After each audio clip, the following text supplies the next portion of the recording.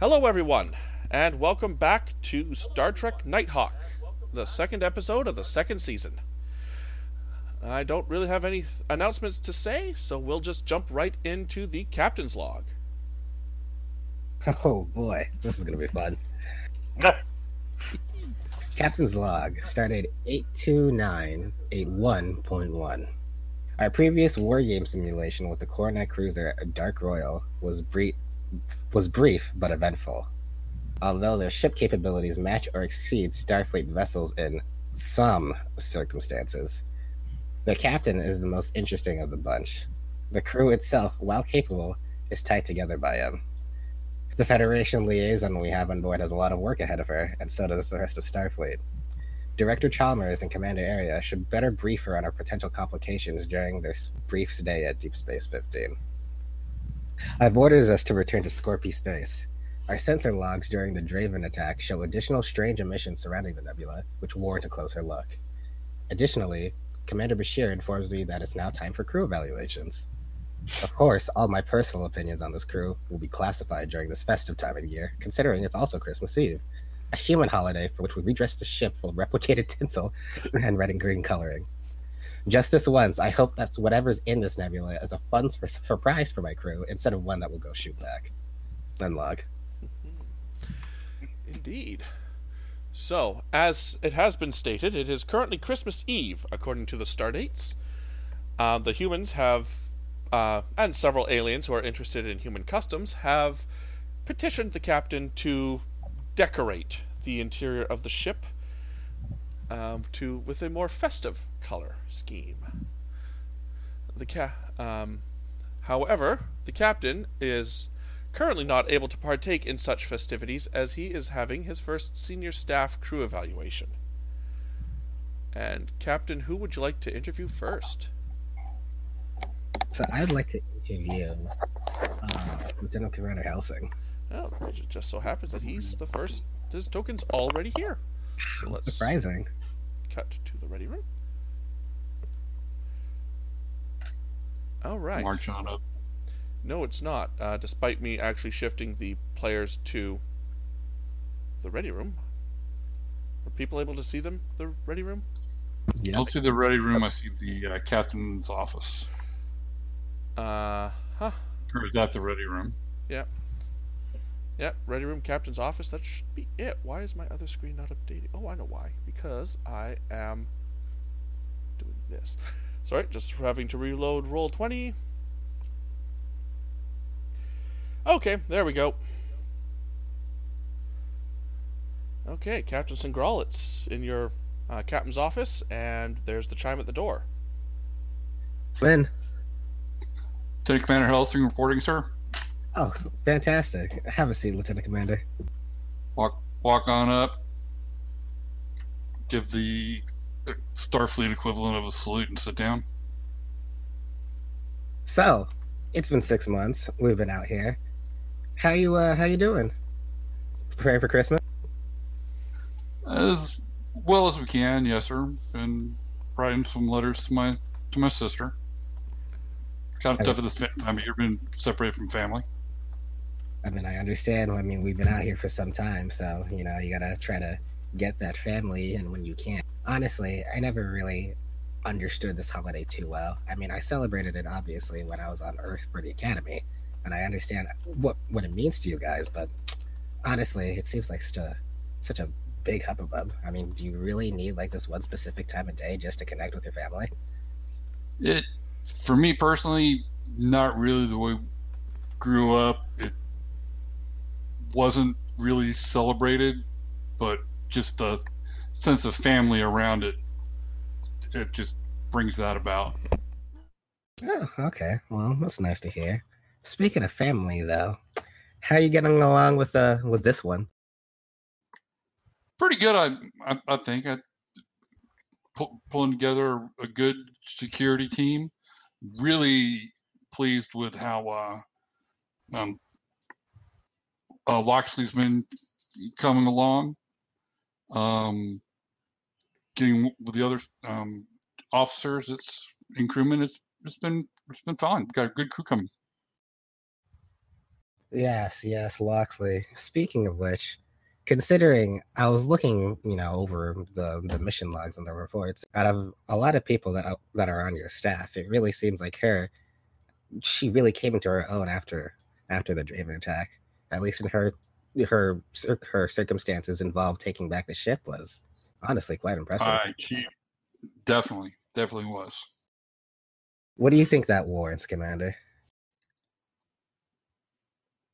I've been preparing awards recommendation. It's definitely for valor, if not a promotion.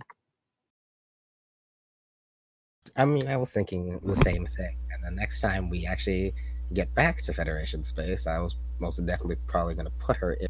Her name has a recommendation for the Legion of Valor. But you don't think anything else is in order? A promotion, perhaps? Oh, I said award and promotion. Aye. Well, I mean, just in terms of, do you really feel like that she can accomplish everything here on this ship alone? Don't get me wrong, this mission is important and we'd be at a loss to be without her. But looking over her service record here, it really seems like that she has the capability to be something more. I totally agree. When I'm away on an away mission, I have full faith and confidence in her leading the ship, or when I have to maintain the station, full faith and confidence in her leading an away team and keeping the team safe and bringing them back. So She's definitely my second on the security office. Yeah, but what if she was first? That would be interesting. Is there someplace you would rather me go? No, not at all. I'm just saying that, in terms of all like the crew members that we have on the ship and everybody's specialized roles, that at sometimes it feels like, people may not necessarily want to change of pace occasionally. And it seems like, regardless outside of your own reports here, everybody in security seems to necessarily like you. But I'm getting random. Well, let's just say there are some other people, not myself, of course, that seem less satisfied with your approach to things. All right, if there's an area where I can improve, I'd be glad to take constructive criticism. Well, I don't necessarily have all the details right now, and quite honestly, you're the first person that I've met with. But I need to follow up with these other individuals. I wouldn't necessarily call them complaints, but more so operational concerns. In any case, Commander, I just wanted you to be kept in mind. But regardless of which, if there's anything else you need to say to me, you have the freedom to do so. Otherwise, carry on. Aye, sir. Roger, you definitely get. You don't even have to make it. Just a strong sense of confusion coming off of me right now. So, going trying to figure out who, what. Man, I hope so. Yeah, definitely confused. Thoroughly. Well done. Aye, sir. Permission to be dismissed. Granted. Take care of yourself. I will do, and I kind of stumble over a chair a little bit as I head on out the door, kind of giving that quizzical, what just happened look as I leave. Okay. Now, while that is going on, we are currently going through the same nebula that we had encountered the Draven in. It's a sickly nebula filled with dark brown and blue gases, and it emits a fairly heavy amount of radiation. I believe it was theta and gamma radiation. Due to the nature of said nebula, well, you guys are proceeding at only warp 5, as it is as quick as possible to get through without causing severe damage to the ship, and it allows you guys to gather as much information about the nebula as possible. So what I would like to do is figure out, now, we recently got a bunch of new support characters. Have we filled out the science crew? Doesn't look like we have yet. So we are going to go to Astrometrics, where the chief science officer / second in command is going to be having a chat with Leva Akor, the ship's science officer, or astrometrics officer. And does anybody else wish to investigate this, or take part in the investigation of the nebula? It does not sound like anyone's interested. Okay. If I wasn't busy with crew evaluations, I totally would. Well, I might have to, because I might be needing to look for a new job somewhere. But my science is only one. The Shrone's very busy with Christmas preparations. That does not surprise me. How does Togi like the tinsel hat we got him? A little star on top. Yes, he's actually hosting karaoke Christmas carols. Okay. Coax would actually be interested. I'm sorry, I was muted. I said I would probably be interested in just a cursory. I want to check in on the commander and just kind of see how he's doing after the battle. Sure. That's the main reason. But if he's there, I'd probably like to just stride up. So we have Coax, Akor, and Commander Bashir. So the scene begins as Akor is pulling up what is known about the nebula. It spans almost an entire sector's worth of space, stretching well into 2 and 3. As she's poking through it, she's like, Commander, I'm not entirely sure what I'm seeing. Most nebula decay over time as internal gravity takes over and nebula begin to form a new star. However, if I'm reading this right, I'm showing actually an increase in nebula mass even since the last time we were through here. That doesn't seem possible, sir, given what we know of nebula. Interesting. The last time we were through here was the attack, right? That's correct. About 2 weeks ago. 2 weeks ago. Okay. Now we picked up radiation similar to this beforehand, didn't we? When we were found that giant spear. Very similar, sir. She'll tap the console, bring up the star, that mysterious sphere. However, The spear data. yeah. However, that was a very localized event, more of a fissure in reality, sir. If I had to guess, this nebula, well, aside from being a stellar nursery, I'm sorry, gee, I'm losing track of plot. This nebula is quite different, sir. Aside from the intense radiation, this nebula appears to just be expanding rather than contracting. Assuming it's been doing this for the last several hundred years, probably longer than that. It's weird, sir.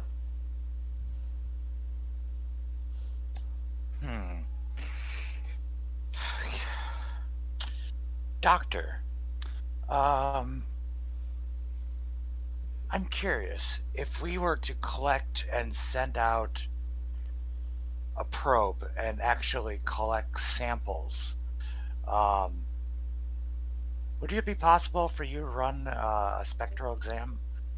Oh, of course. I have some precise equipment, I think. We could definitely do that. I would be quite interested in learning the nature of this nebula.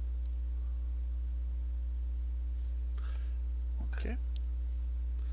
So yeah, I mean, I would like to send out some probes and actually collect samples of the dust and debris and, basically organic samples of what is, to see if what is going on here, if it is basically a life growing, or if anything we could find out would be amazing. She bobs her head subtly. Of course, sir.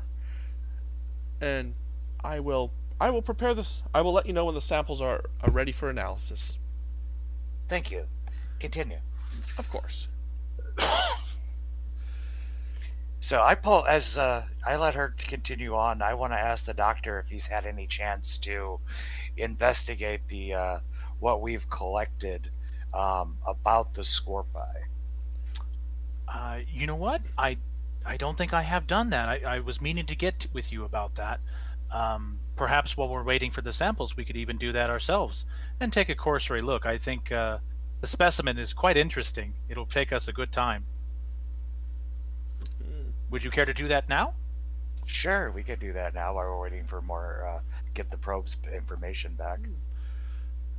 So which specimen are you referring to, Doctor? Are you referring to the Skorpi corpses that were discovered about 6 months ago?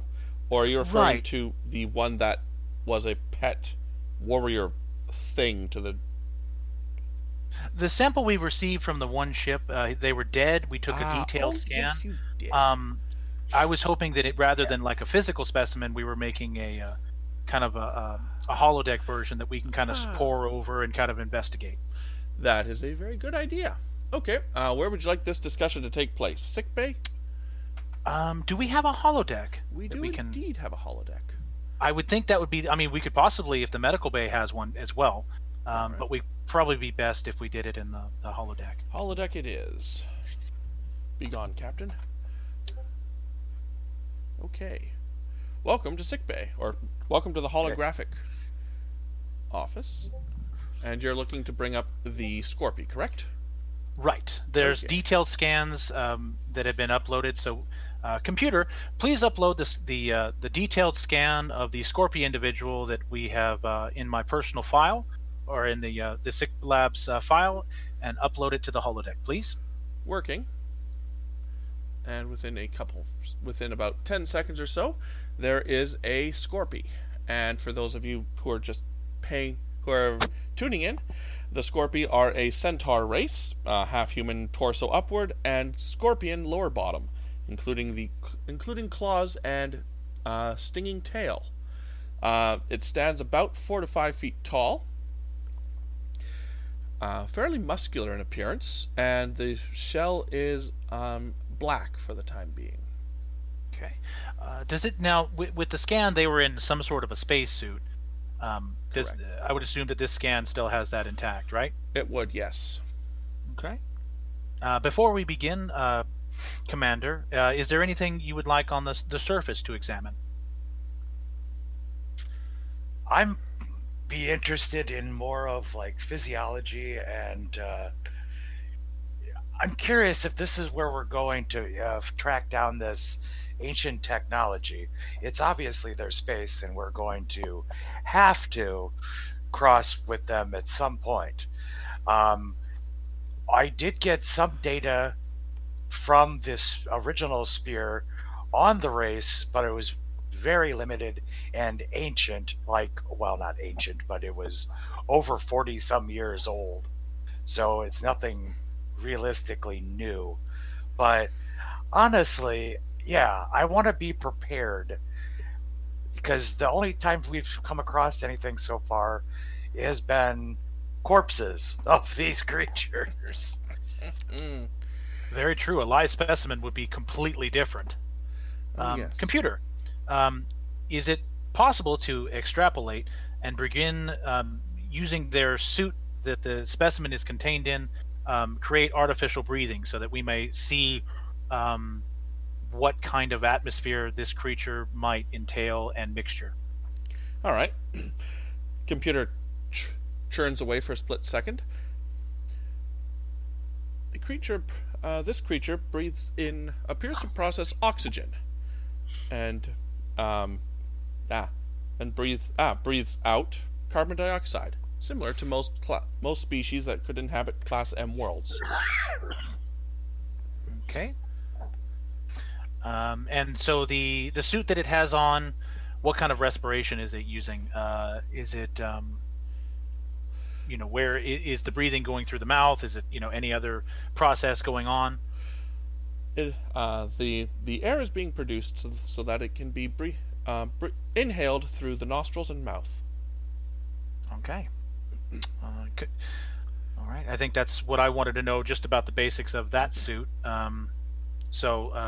Computer, can we disrobe the patient now, please? And just like that, the suit dematerializes, and there is a Skorpi standing completely inert, its dead eyes open, facing forward, and its expression is completely blank. How does the commander feel about that, just for empathic reasons? Not You that doing okay? surprised. I'm fascinated. Yeah. Okay, excellent. Making Oh, sure he's I'm- not uncomfortable. No. Yeah. Okay, very good. I just read the chat board. So can we is the tail weaponized? Can we get any sort of cross examination? This would be an insight medicine test or an insight security, one or the other. And if you Ooh. have exobiology or invertebrate sciences, anything like that would work. This is going to be a difficulty 1. Okay, was this for the commander or myself? Whichever one of you, or I'm assuming the commander could ask you to use the test, because you are the doctor after all. Nudge, wink, wink. Okay, gotcha. You want me to do it? Okay. One more time for me. What was it? It was control? Or Insight medicine. Insight medicine. Mm-hmm. Okay, and a difficulty of 1, so... Yep. Okay, I'll just go ahead and roll that. And xenobiology? Yeah, that would work. Okay. And that is 2 successes, so 1 momentum. Okay.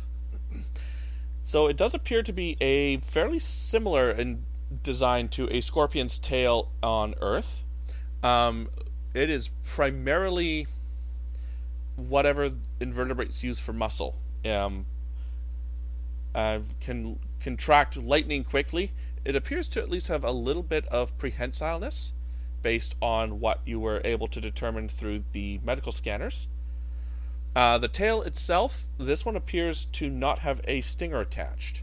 Instead, where you would have the stinger, there appears to be a sort of like a hook to hang something on. So, Hook. yeah. So, like a coat rack. So is that augmented? Is it an augment, or did it look like that was formed out of the natural body? This does appear to be an augment. Oh, fascinating. So it looks like someone has been playing with our specimen's physiology. Interesting. I wonder who would do that. Okay, so now let's take a detailed look of the pincers. It looks like the creature. So as per the picture, it looks like he has 2 arms and then 2 pincers. That is correct. Okay. The arms are so the arms are of a humanoid. Yes. That is correct. Okay. So let's take a look, more detailed look at these pincers. Okay. And what I would like to know is, are these augments as well? Are these stapled on, so to speak, or does it look like it matches with the rest? You don't need a medicine test to see that the pincers are part of the organic body. Part of the organic body. Mm-hmm. Okay. So now the next thing is the seam between the humanoid half and the scorpion half, wherever that meets. Is that part of the same? Does it look like it was thrown together, like fused? Does it look like it grew together? This is where things get weird. That's what I was gonna say. Is it genetic, or is it like It's how? So there appears to be a neural linkage between the humanoid body. So the humanoid brain stem connects into the spinal column of the humanoid individual. And everything torso up does look like standard humanoid. So arm bones, leg bone, or arm bones, chest bones, heart, lungs, 5 fingers on each hand. Pretty standard. However, as soon as you get down to the seam, let's say, the various nerves and whatnot exit out the spinal column and connect into, it's not a brain per se, more of a nervous system controller, which then begins to spread throughout the what's the word I'm looking? Invertebrate half, aka the scorpion's half. So it is a fusion of vertebrate into invertebrate, and this is literally the only species that you have encountered that is as fully evolved as this thing is. There are, digging through records and stuff, which I'm assuming you've done because it's been 2 weeks. There are certainly some species, sea life, crabs, various lower evolved species on some worlds that have evolved a similar system, but nothing like this. So the next question is DNA wise, can this, okay, so it evolved, so this could grow normally, or I guess more directly, does it look like somebody had to interfere to make this happen, or could it have grown by itself? This is going to require an insight medicine test. Okay. The ship can assist with computers plus medicine, and this is going to be a difficulty of 3. Got the ship. Insight medicine, and difficulty 3. Difficulty 3. Is everybody okay if I go ahead and use a momentum? No problems here. Okay. And then xenobiology again? Yep, that'll work. Okay. Oh, wow. Okay. Ship doesn't help, but you're just so bloody brilliant. So that's 1 momentum right back. Okay, so our momentum pool is just 1 then. Yep, that's right.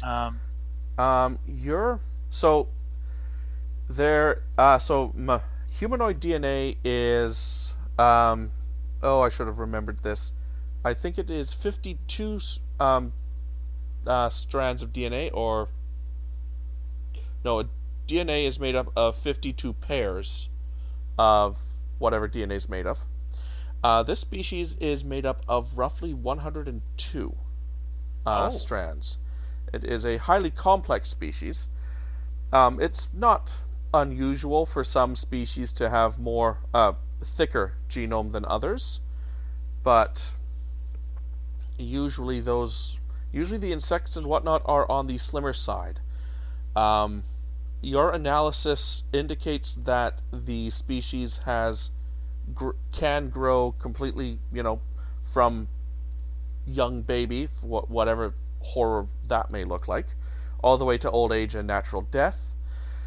But the more you look at this, the more you are certain that this creature or this species was not created through evolution, but through someone else interfering with it. Fascinating. What do you think about that, Commander? Well, we've already had more than a couple of occasions of running into genetic manipulation in this area. It's becoming quite a theme. Is there any information that I can pull up from the previous, the spear data or anything that we've collected about their society? Particular, what stage of society? Okay. Anything along that lines. Okay. This will be an use reason plus science. The ship can assist with computers plus science. This will be a difficulty of 2. Okay. And I'll get the computer this time. All right.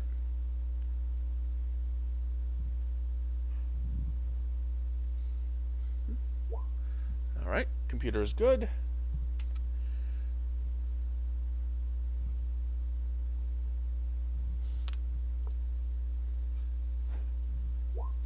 And that's 2 successes from Bashir, so 1 more momentum for you guys.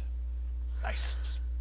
The only information that you have on the Skorpi species directly comes from the Deep Space 15 encounter log with their ruined trader ship, where they believe that the Skorpi appear to have been a mercantile species, operating out from the home system known as Arkenfall. Not much is recorded of their species. It appears that their computer cores were fairly primitive compared to even even NX01 standard. So there's not much data on the society itself. The blog mostly concerned itself with trading specific species encounters and the like. You get the fact that, or you get the feeling that they're a guild, or at least the particular ship that was encountered was a guild, which could speak to their species as, segregated into different working classes, perhaps. But beyond that, you don't have much further information. Okay. So my next more direct question, what I want to figure out from a medical standpoint, is I'd like to break apart the physiology a little bit. To take the Skorpi in half and just kind of separate him. Mm-hmm. And then I want to look at his nervous system, and I want to see, because it looks like the outer layer is pretty tough, but from a medical standpoint, is there any way that we could subdue the Skorpi with, some simple sedative, and where that might be the most effective, if that's something you could administer it just like normal, okay, or if it would require more. Okay. That sounds like a good scene to fade out on as you continue to work away on that, because that's going to basically take a day for you, several days for you to poke apart and figure out its physiology in that level of detail that you're looking for. Okay. So we are going to cut. To the shuttle bay, where Lieutenant Erkin Alak has called in Mr. Thishran, because Mr. Thishran has been decorating a lot of engineering, and Erkin, I believe your interest is you want to see what the shuttle might look like with Christmas lights, just because I think it's a fun Christmassy scene. Which of us are we both here at the same time, or is one of us here first? I would think Erkin is the first one to arrive. Or maybe he never left. I never leave. I pop into the room at Erkin. I have brought some festive supplies to brighten up this. It's a strange tradition from one non-human to another, isn't it? Well, I think all cultural things are weird amongst humans, but this is an interesting one. We should celebrate these weird. Yes. Sure. I see that. Are these little round... Why are we putting little round men with beards on it? Oh, I've that's heard the that Santa thing. I've heard that he is a gift giver, where he forges unexcavated diamonds to terrible children and gives plastic trinkets to good children for some reason. Oh, all right. Also, I've found these giant antlers and a red ball to stick on the front of the ship. Does it provide extra illumination at night? Possibly. We'll have to polish it very, very heavily in order to make it. Very well, I'm in. You've convinced me of this strange human tradition. And in a pinch, the antlers could be used as a last-ditch weapon at random. Well, considering what we just got rammed with, I'd say anything's a good start. Oh, you never know. It's always good to be prepared. Oh, no, I 100% get it. Soon the enemies of the Federation shall learn to fear our antlers. Antler ram.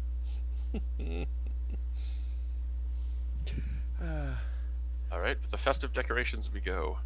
Erkin just looks confused, but almost bound by duty that he has to make this look as best as possible in case he gets called out on a mission. Whilst decorating. This is It'd be good. The brightest stealth ship we've ever created. It'd be good if we land a planet that happens to have humans on it, and then they'll instantly be at ease upon seeing this festival. I do want some of these plastic trinkets. Okay. So you guys have spent several minutes, if not longer, decorating the shuttle. And we We shall get into one argument that results in 5 minutes of silence. No, you can't have two lights of the same color next to each other. I don't know why it's tradition, it just is. Oh. Like, no, you can't overcharge the lights. You're gonna blow a fuse. Very well. A suitable amount of time has passed, and Lieutenant Akal has called the captain and the commander to astrometrics.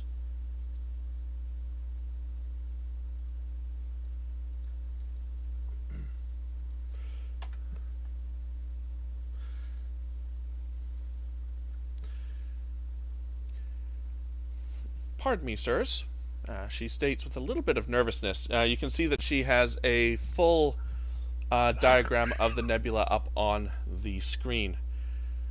But I figured you should look into this. As she begins pulling up scientific or chemical formulas. Well, sir, the nebula appears to be a bog standard class 14 nebula, filled with, ionized gases, heavy particle fields, complex molecules that are typically formed after a third generation star goes supernova. However, sir, she pulls up, this nebula should not be this mass. I've run the system as hard as I've run the computer simulations thoroughly, and there's no star of any mass that has been encountered that could explode and leave this much radiation or gas behind, let alone any nebula that expands and leaves this amount of heavy radiation in perpetuity. And that's when I started looking at the energy that was recorded by the nebula, trying to filter out all of the radiation being generated that's overloaded much of the spectrum. And she pulls up a small band of as she goes. So she pulls up several overlapping sine waves, points at each one as she's eliminating them. Then I'm left with this, sir. I don't understand where it is, or what it is, or where it's. Well, I do have an idea where it's coming from, sir, but it's hard to find, or it's hard to say for sure. We'd have to get out of the nebula. So what is it exactly? Okay, go on. No, I defer to you, Commander. I was going to say, we both look. Wait, so what did you find? She's nervously stumbling her words, what is it? Well, sir, it's a background, what appears to be baryon particles that appear to be getting more and more dense the closer we get to the Skorpi space, sir.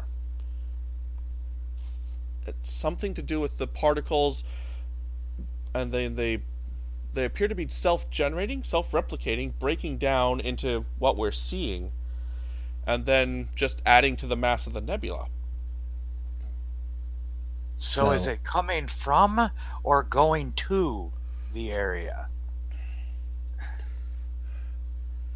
It's denser the closer we get to Skorpi space, sir. However, there doesn't, according to the probe scans, and once again she pulls it up, there is a hard edge to the nebula. Well, a hard edge as you can get to a heavy gas, or a heavy gas sector of space, sir. Sort of peters out far quicker than most dispersion patterns I've seen. Is the exit to this nebula in the same direction where these baryon particles are located? It would seem to be, sir. Aren't baryon particles lethal to us? Or at least to the majority of this crew? With enough density, yes, sir. And she does pause. There will, of course, need to be a baryon sweep. However, thanks to recent deflector dish technology improvements with the 24th century starship design patterns, most starships have been created with small baryonic field generators that could be deployed mobily on the external portion of the hull to disperse any buildup of the radiation. As long as we keep our shields up, sir, we'll be fine.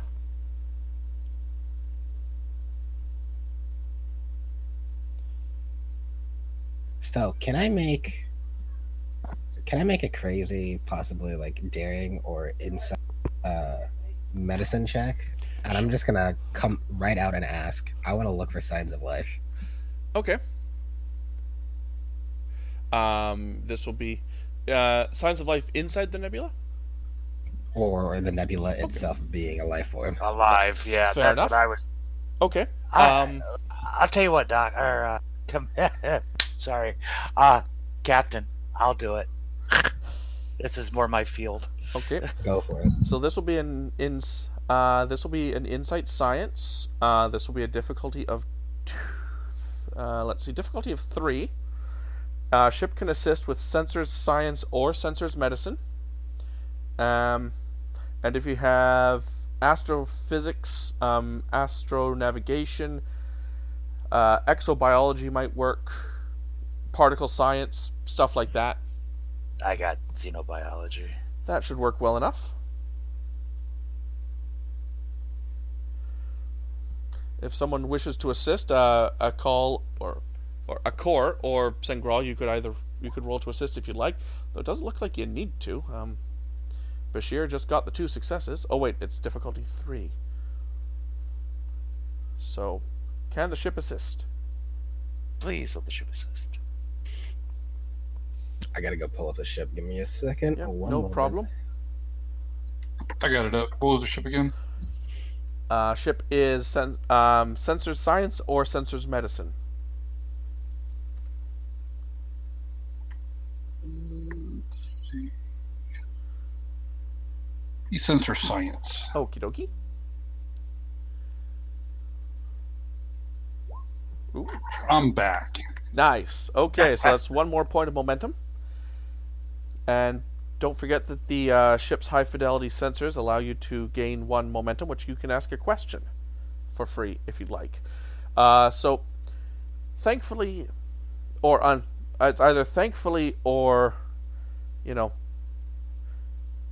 disappointingly, the nebula does not appear to be alive.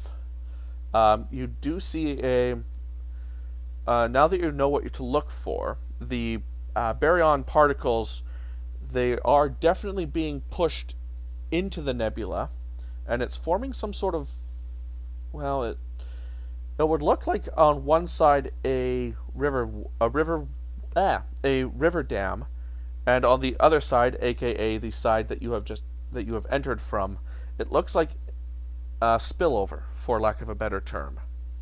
So the baryon particles are highest in the are highest density closest to Skorpi space, and are far less dense, petering away to nothing on the other side of Skorpi space. In retrospect, I should have come up with a diagram. But probably would have been better. But oh well. Theater of the mind. And as science officer, you do get a question.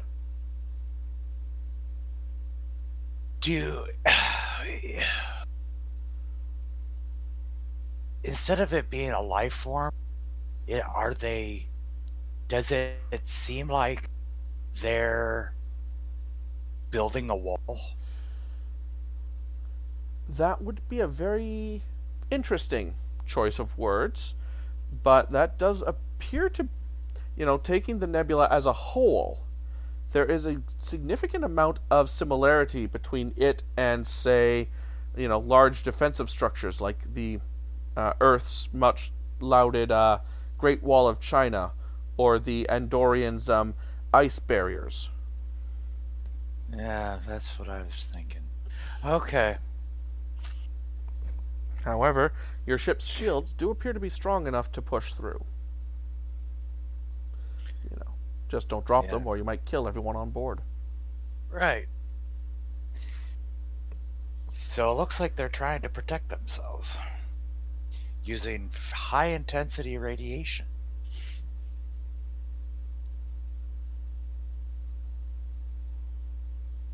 Anything else, Captain? Or should we get prepared for a meeting? I want to go back to crew evaluations, but it seems like Okay. this takes more precedence.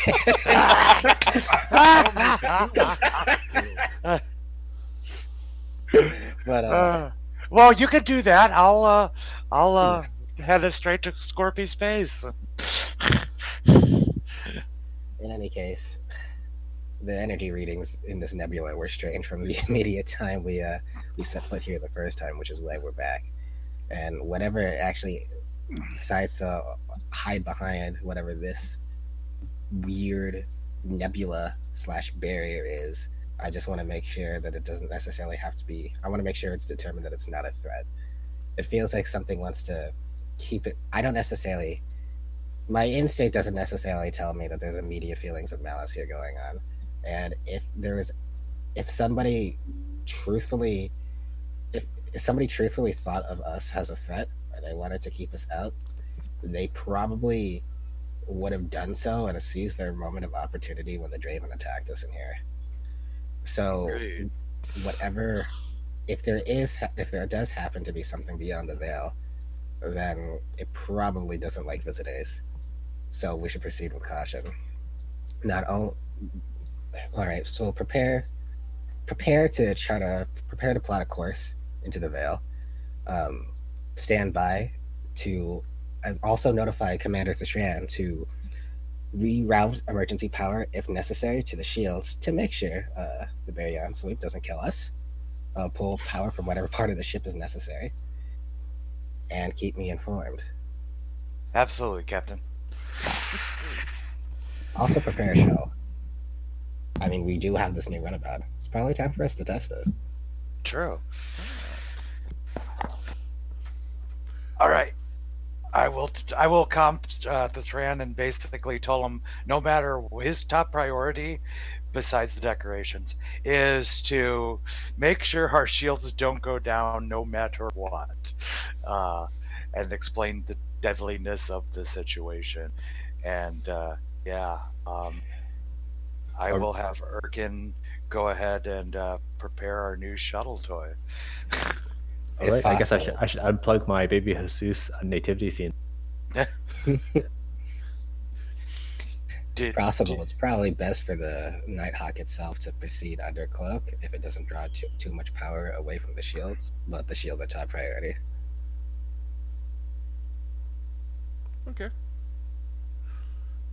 Okay, so we're going to have a small shuttle scene with Erkin. Does anyone wish to go with Erkin? Yeah, Toggy. Okay. I might need to learn how to operate the helm if I'm looking for a new job soon. Okay, so who wishes to go with Erkin on the new runabout? I'll go. Okay. Helsing will go. Welcome aboard, Lieutenant Commander. I'm glad to be here. This is a nice one. Still has the new shuttle smell. I'm very impressed. Actually, maybe we'll send one of the new engineers over. Huzi has a focus on small craft. Oh, that's a good idea. And who might one of those engineering people be? Huzi Dion. I believe a Trill female. Okay. Yep. So Thishran will tell Huzi to go with them in case they run into any engineering problems in the craft. All right. Don't forget Togi.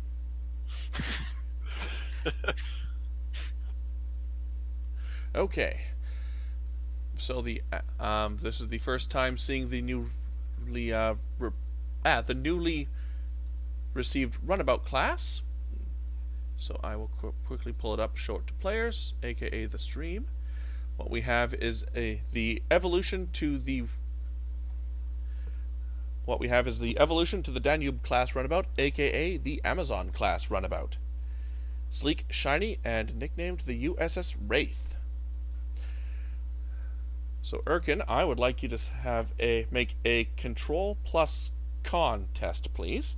Difficulty of 2 to navigate your way through this thick soup of a nebula. And the runabout can assist with a Engines plus Con. Engines Con. I will give her the Prophet's Blessing. Use my small craft focus. Mm-hmm. And yeah, 2 successes. Nice. All right. What does the runabout do? Just nothing. Quietly. I see. It rolled 0 there. Okay. Yeah, you successfully pilot, and the runabout departs the ship. You know, a little bit of resistance as you punch your way through the soup of a nebula, but it's not difficult. Oh yeah, shields are up. Yeah. Oh, yeah. I figured as much. And we all melt. So, what do you wish? So, what is the purpose of the runabout mission there, Captain or Commander?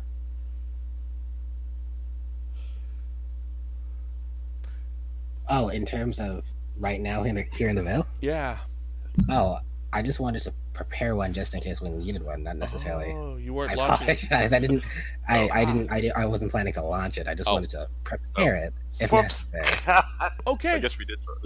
Well, it is prepared, and that was a computer and program. Yes. Okay. All right, that's how I would have flown it. Okay, thank you. So, no, okay. Actually, this was all part of crew evaluations. Just wanted to make sure how fast you could do it. Yeah. Well, okay. Since you said the 2 favorite words, crew evaluations, as the Nighthawk pushes through the rest of the nebula, we will have crew evaluations with Mr. Erkin. Oh no. We are in the ready room down here. Sorry, Captain, I'm stuck in the holodeck. Be with you in a moment. There we go. This is the first time Erkin's actually been in the ready room. I completely apologize for that. When you were preparing the runabout, I thought you yourself like, oh, there's something you want to show us. Oh, not that you wanted me to. So did I. I just was letting it go, and I was like, Sorry, I bumped on my mic. I'm DTF. I'm down to fly. Oh, Jesus. Oh, or Jesus. Okay.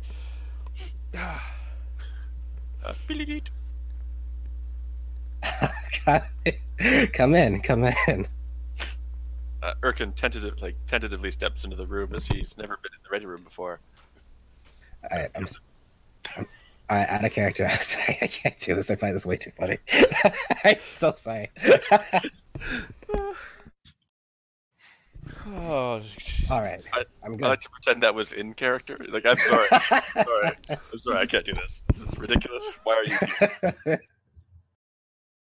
All right, we're good. We're back. Come in. So I'm looking over your file here, but I mean, tell me, how are you getting along right now? How's preparing for the festivities on the ship? Captain, I'm still a little confused as to why humans devote one night to let a stranger invade their house and leave plastic trinkets behind for their children.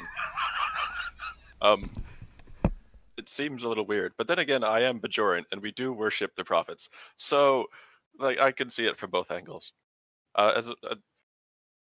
The general rundown on the ship is this is an experience of a lifetime. I've been getting to fly Starfleet's finest, work with Starfleet's finest,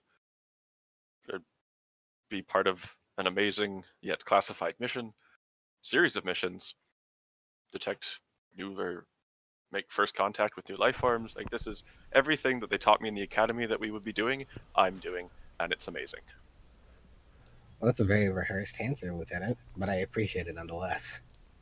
There's just a pride tear comes down his. In any case, how would you describe your fellow relationship with your fellow crew members? I am but just a lowly lieutenant in amongst the sea of lieutenant commanders and commanders. But I feel that I'm respected. I feel that if I give a suggestion, then I'm listened to, and that I'm a trusted member of your senior staff. Well, I can definitely confirm that personally that I share all of those feelings in abundance. But it doesn't necessarily seem like everybody else here really feels that way. I mean, I'll let you know right now, since it's not any members of the Nighthawk specifically.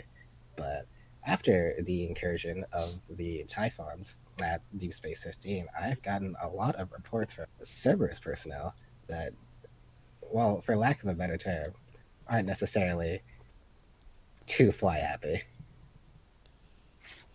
Oh, are you talking about the particular incident? I don't know what you're talking about. No, I don't either, sir. I think that they're just upset for no reason, regardless. I mean, it seems like everything else that happens over there, they just want something to complain about.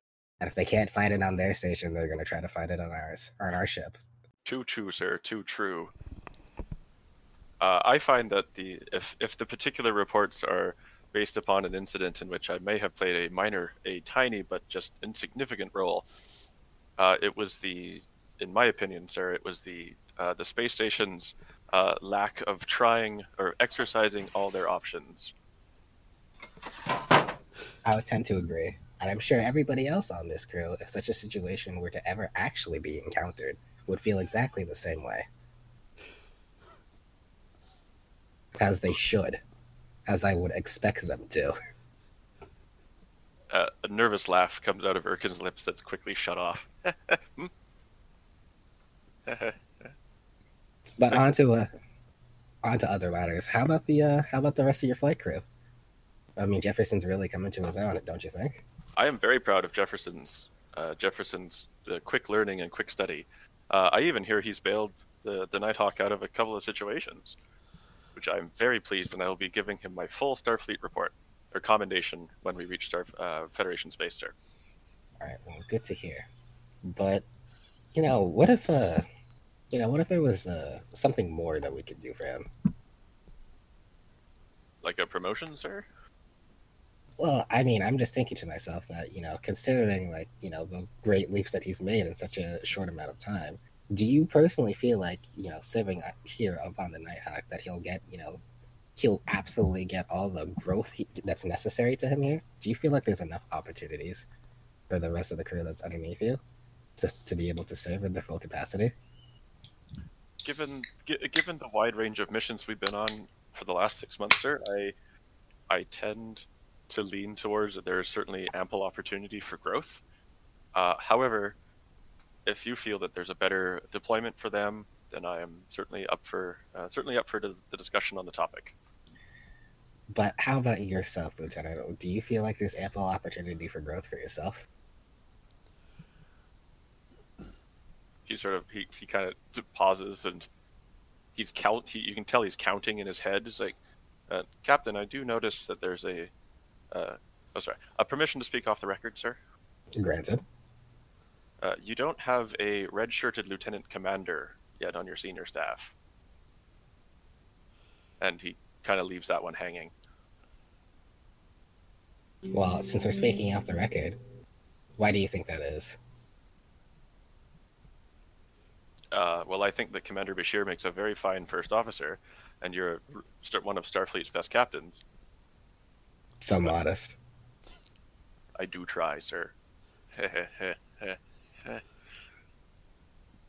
But I have not put any thought on the matter as to why there's a vacancy in the lieutenant commander uniform in red. Just pointing out what I'm perceiving, sir.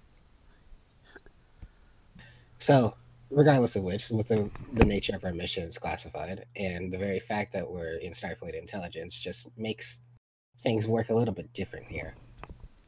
Do you believe that I need more people with traditional command experience on board this vessel? Well, sir, in the very unlikely and profits be damned scenario in which you are injured or removed from service due to the dreaded brain bug attack, for example. There should be someone with some command experience ready to take your lead. Commander Bashir and Helsing are both very capable officers, but I do question their commandability. Sorry, command ability and commandability. 2 words and 1 word.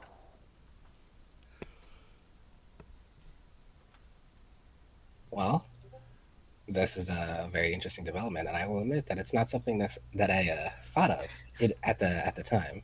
But I also noticed that how long have you actually been feeling this way, off the record? Okay, Captain. It has been my dream to move up in the ranks and to gain command experience ever since I was a wee farmer. Oh, wee farmer. I'm sorry. It wasn't when we were going Scottish there, or Irish. Sorry, that's. Sorry, sir. That's just the potato farmer in me coming out. Do I have to make a presence command check to see how much brown nosing I'm getting? If brown shirt was a uniform color in Starfleet, he might have one. Well, in any case, I do appreciate your thoughts and opinions. And you may even be right.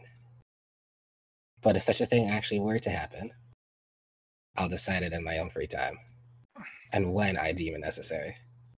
But I do appreciate the response. But don't forget, Erkin, you are a valuable member of my crew, and you are a valuable member of my senior staff. And if there's something more that you need, don't hesitate to tell Commander Bashir first. Yes, sir. Of course, sir. All right, then. Well, that's all I have to take care of with this situation. Unless there's anything else you need, you're free to go. Aye, sir. Stands up. Kind of like drunkenly shuffles his way out.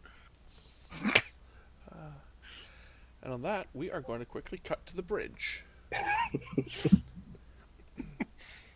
Where Erkin shows up and kicks Jefferson out.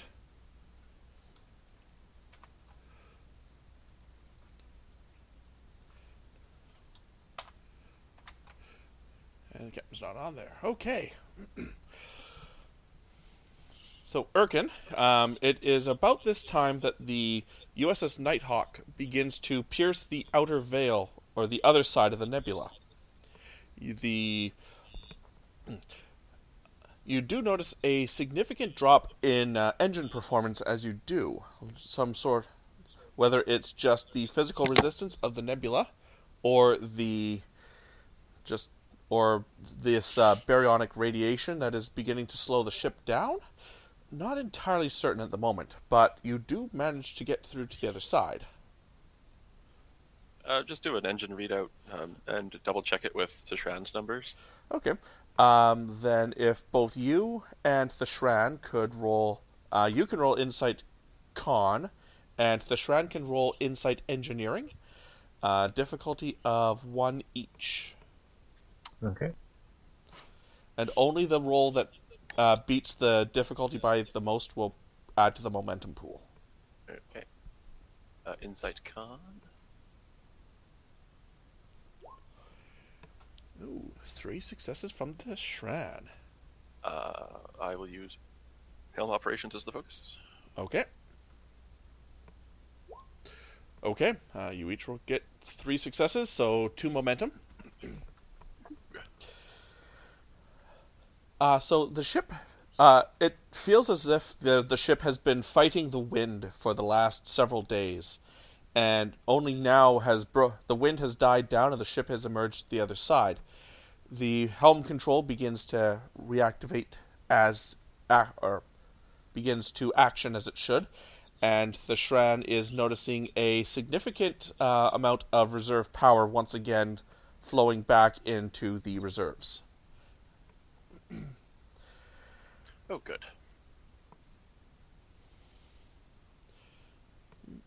Let's come out of. Are we at the destination? We drop out of warp. You are at. So you can be. Well, summon the captain. Yep, you can summon the captain if you wish. Approaching the destination, sir. Okay. So you are in. For those of you who have the Lasai Expanse map open on your own desktops, you are in Sector Iota-2, and you are at the very tippity top of Skorpi space, the planet that has been noticed on their star charts as Mozonis. However, now that you're on the other side of the nebula, if Mr. Bashir could please roll a reason science, please. Ship can assist with computers plus science. This will be a difficulty 2. Reason.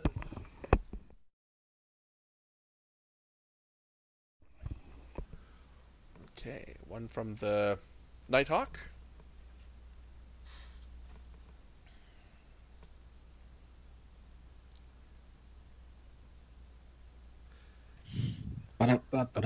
All right, and that is 2 more successes. Or 4 successes, 2 momentum. You're now capped. You might need it. Now that you're on the other side, you notice 2 things. One, holy cow, the tachyon emissions on this side in this sector of space are out of this world. Holy moly, it's dense.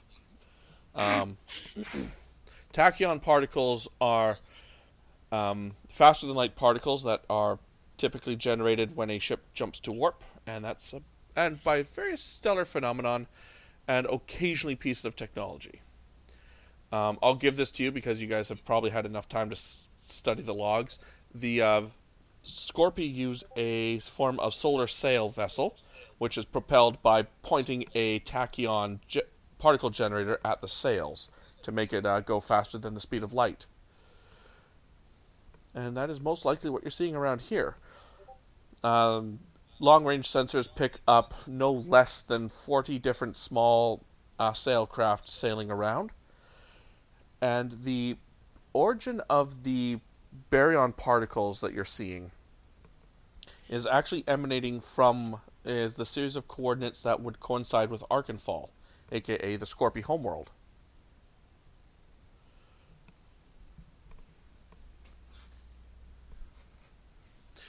And you do have a question if you wish. We are cloaked, correct? And that's not my question, but that was my statement. Because I'm sorry, we're using the. Well, I did request it beforehand, Yeah. So I want to make sure, I was gonna say that's why I was making sure. I think that was pretty much stated. Okay. So, is it like a giant traffic jam? I wouldn't say traffic that's- jam. It's hard to have a traffic jam in space. But the Like, part. I guess like Coruscant. Like I just say it because they said with the tachyon emissions, all of this, it just seems like there's like a lot of traffic, is what I'm saying. Well, that's only 40.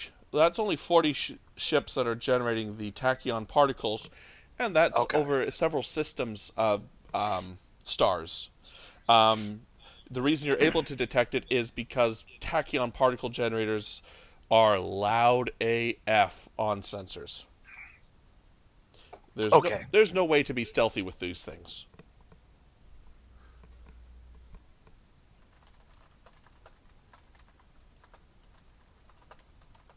Gotcha. Okay.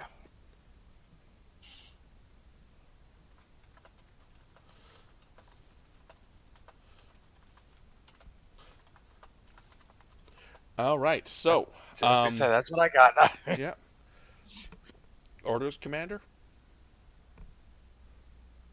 Head in. As I said, I'd fly in.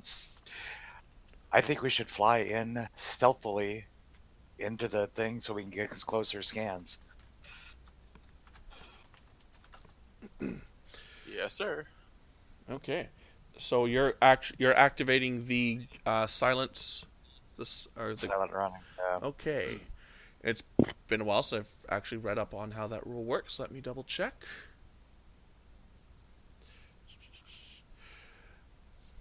Okay, so this is going to be a control plus engineering task. So either from Mr. Helsing or from Thishran. The Okay.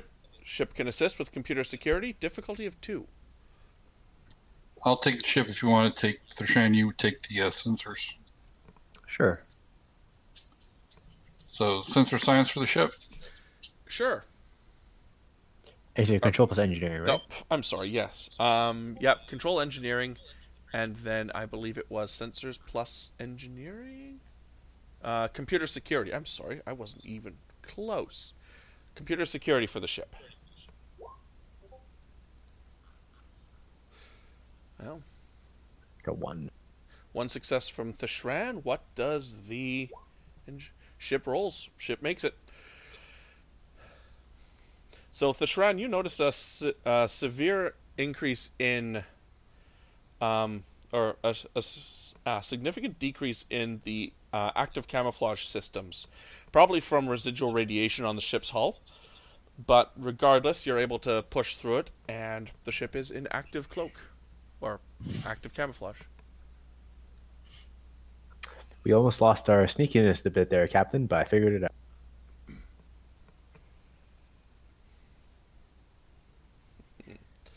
Okay. Okay.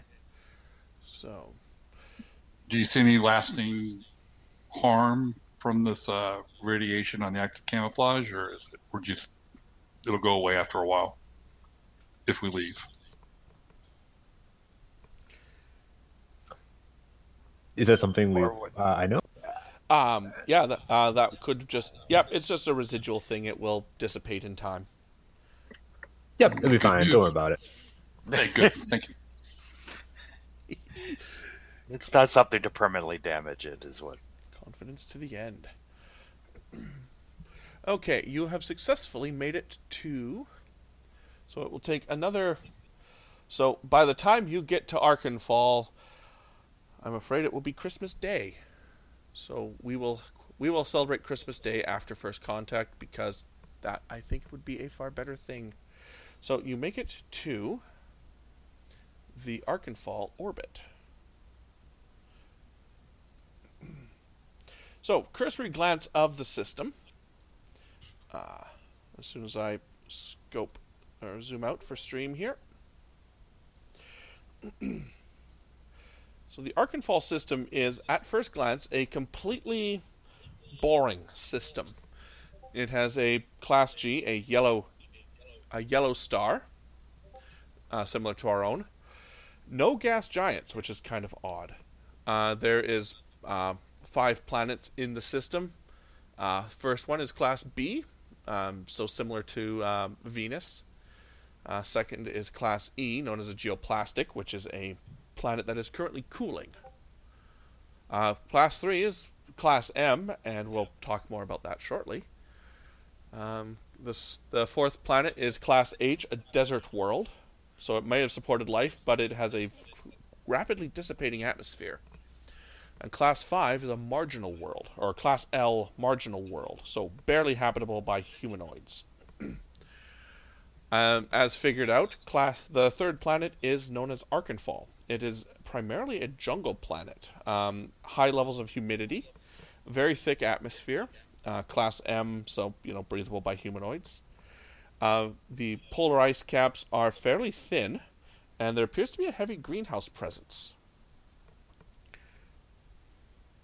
It does have 2 moons encircling it. One is completely dead. The other one is barely geologically active.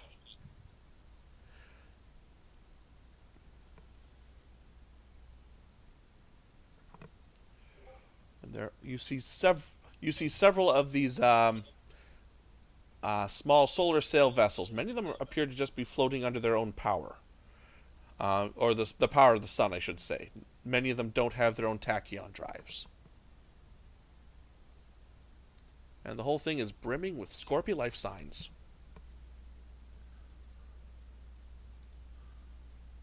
On a tertiary scan, like how many?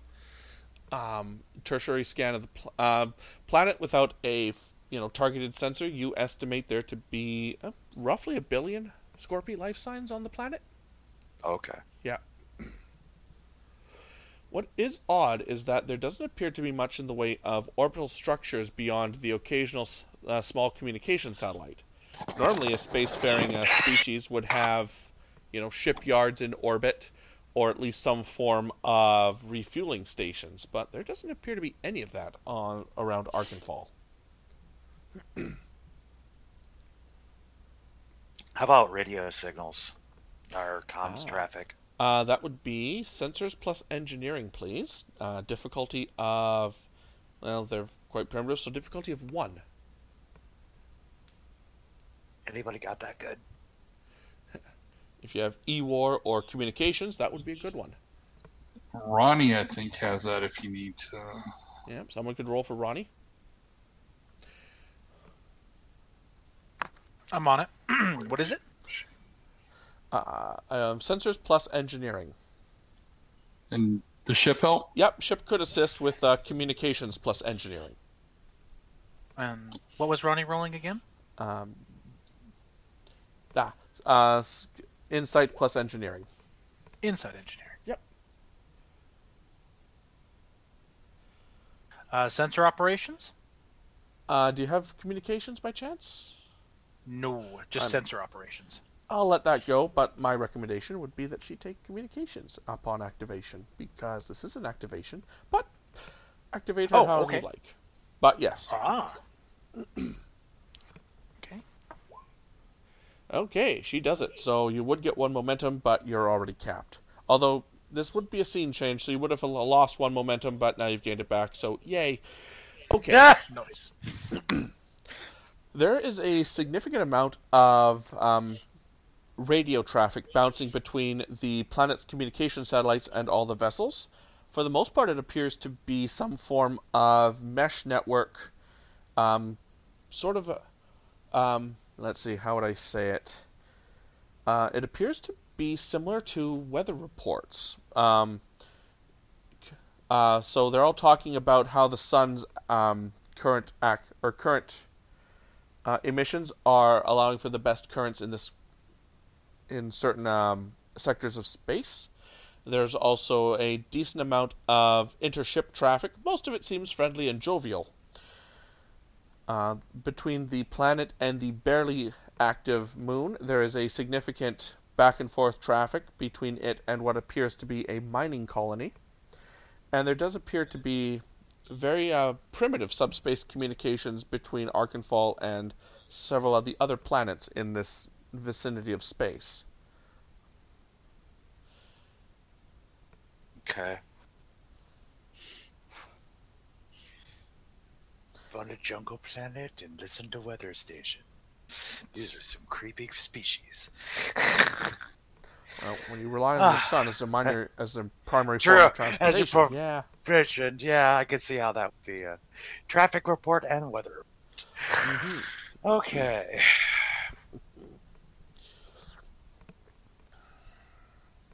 Well, do we broadcast a giant hello?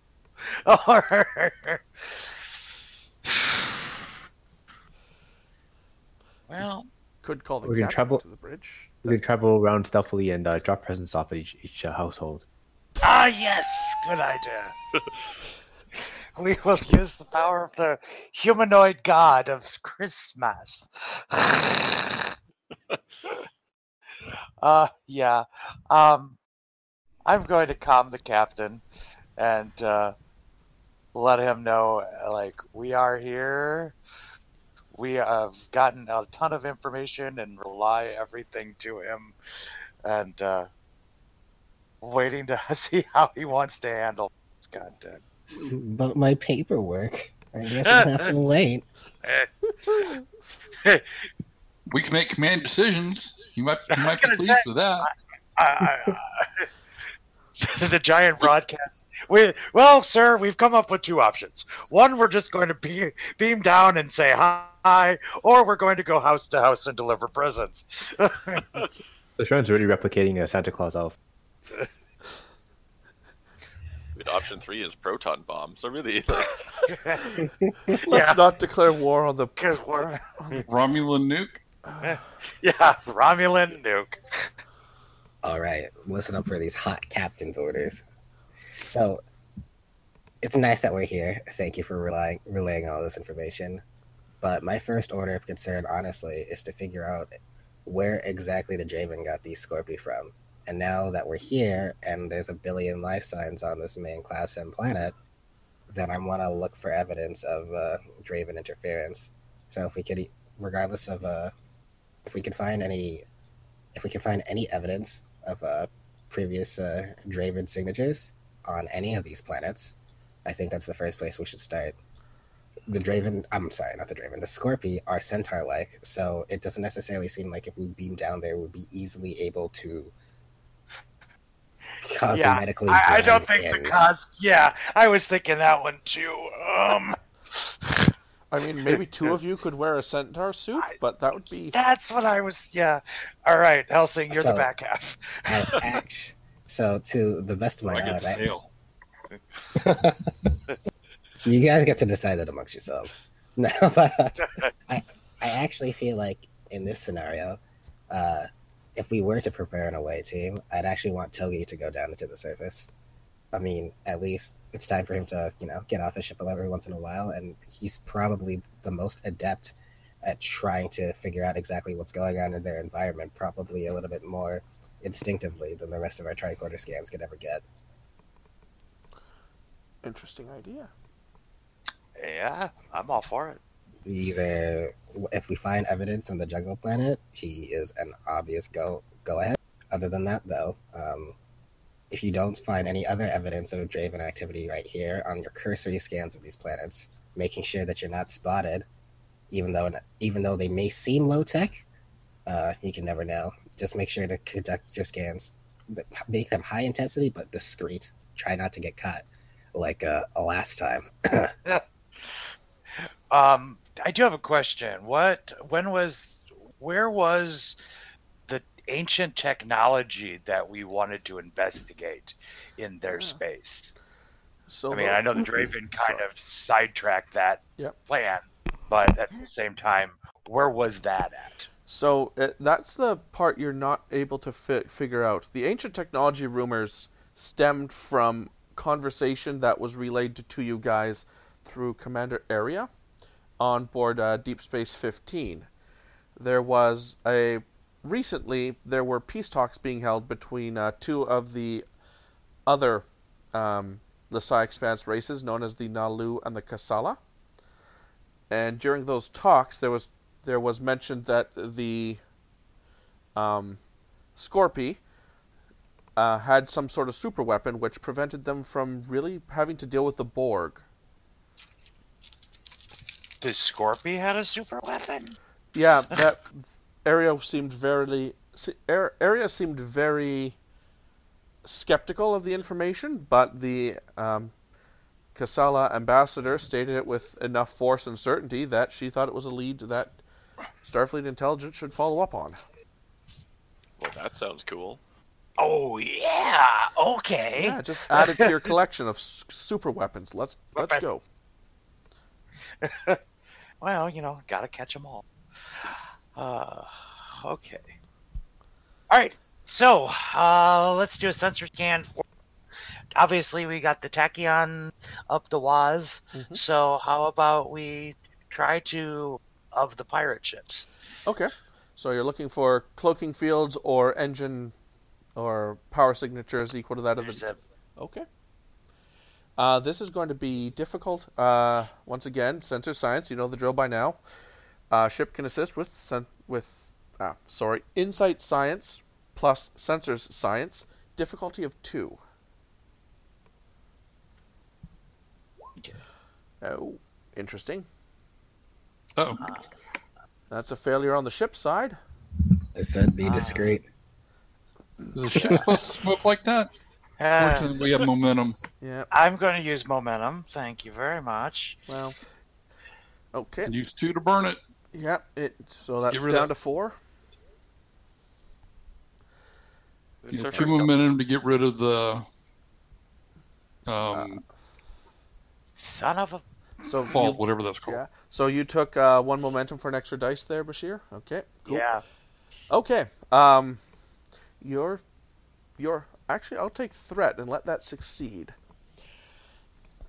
Can I assist him with an advisor so he can re-roll one of those zeros? That could work. Remember, you have your evaluation on the line. Take a drink. Okay. Science.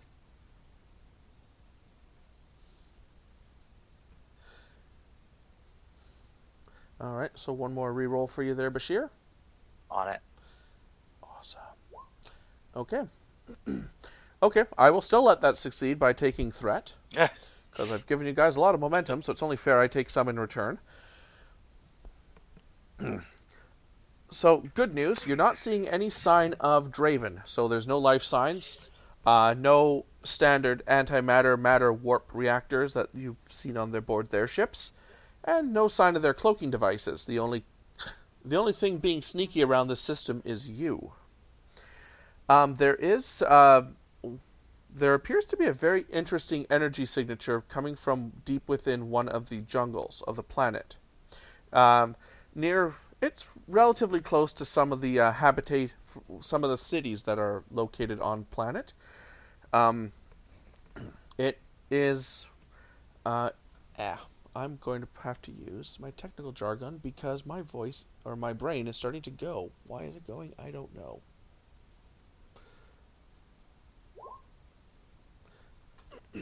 Here we go. What you're seeing is a series of a positron particles that are emanating from a sector that is slightly north to the equator, located inside one of the more denser jungles of the region. As there are several Skorpi cities that are sort of equidistant to it, but the site itself appears to only have a minimal amount of life signs.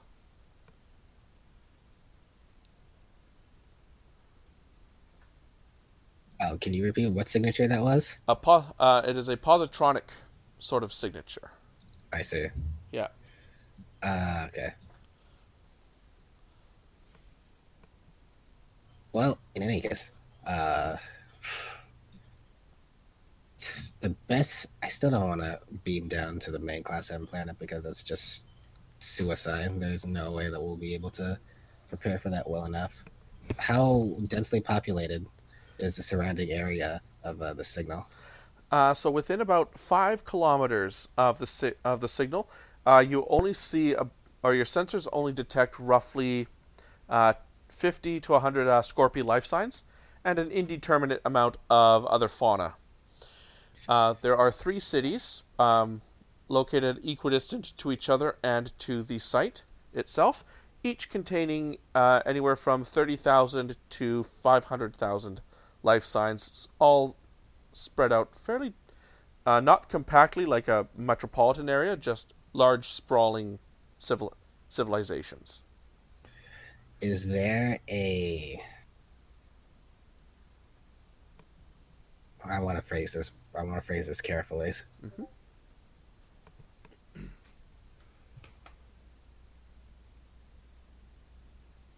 You know what? I'm going to take back that question. Okay.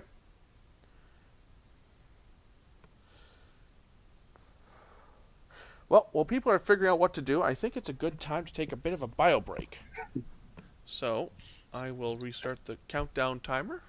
We will be back in roughly 10 minutes, so if folks could be back at 20 to the hour, that would be greatly appreciated. I will restart the countdown. And so, I will see everybody fairly shortly. Bye for now.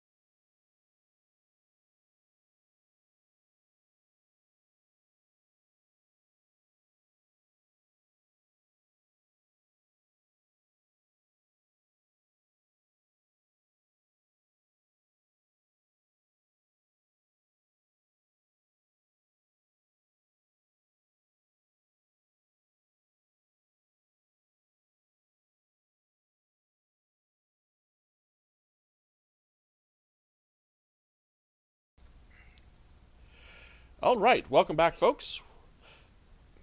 It has been a brief bio break, but let's see what plan our ingenious Starfleet intelligence officers have come up with.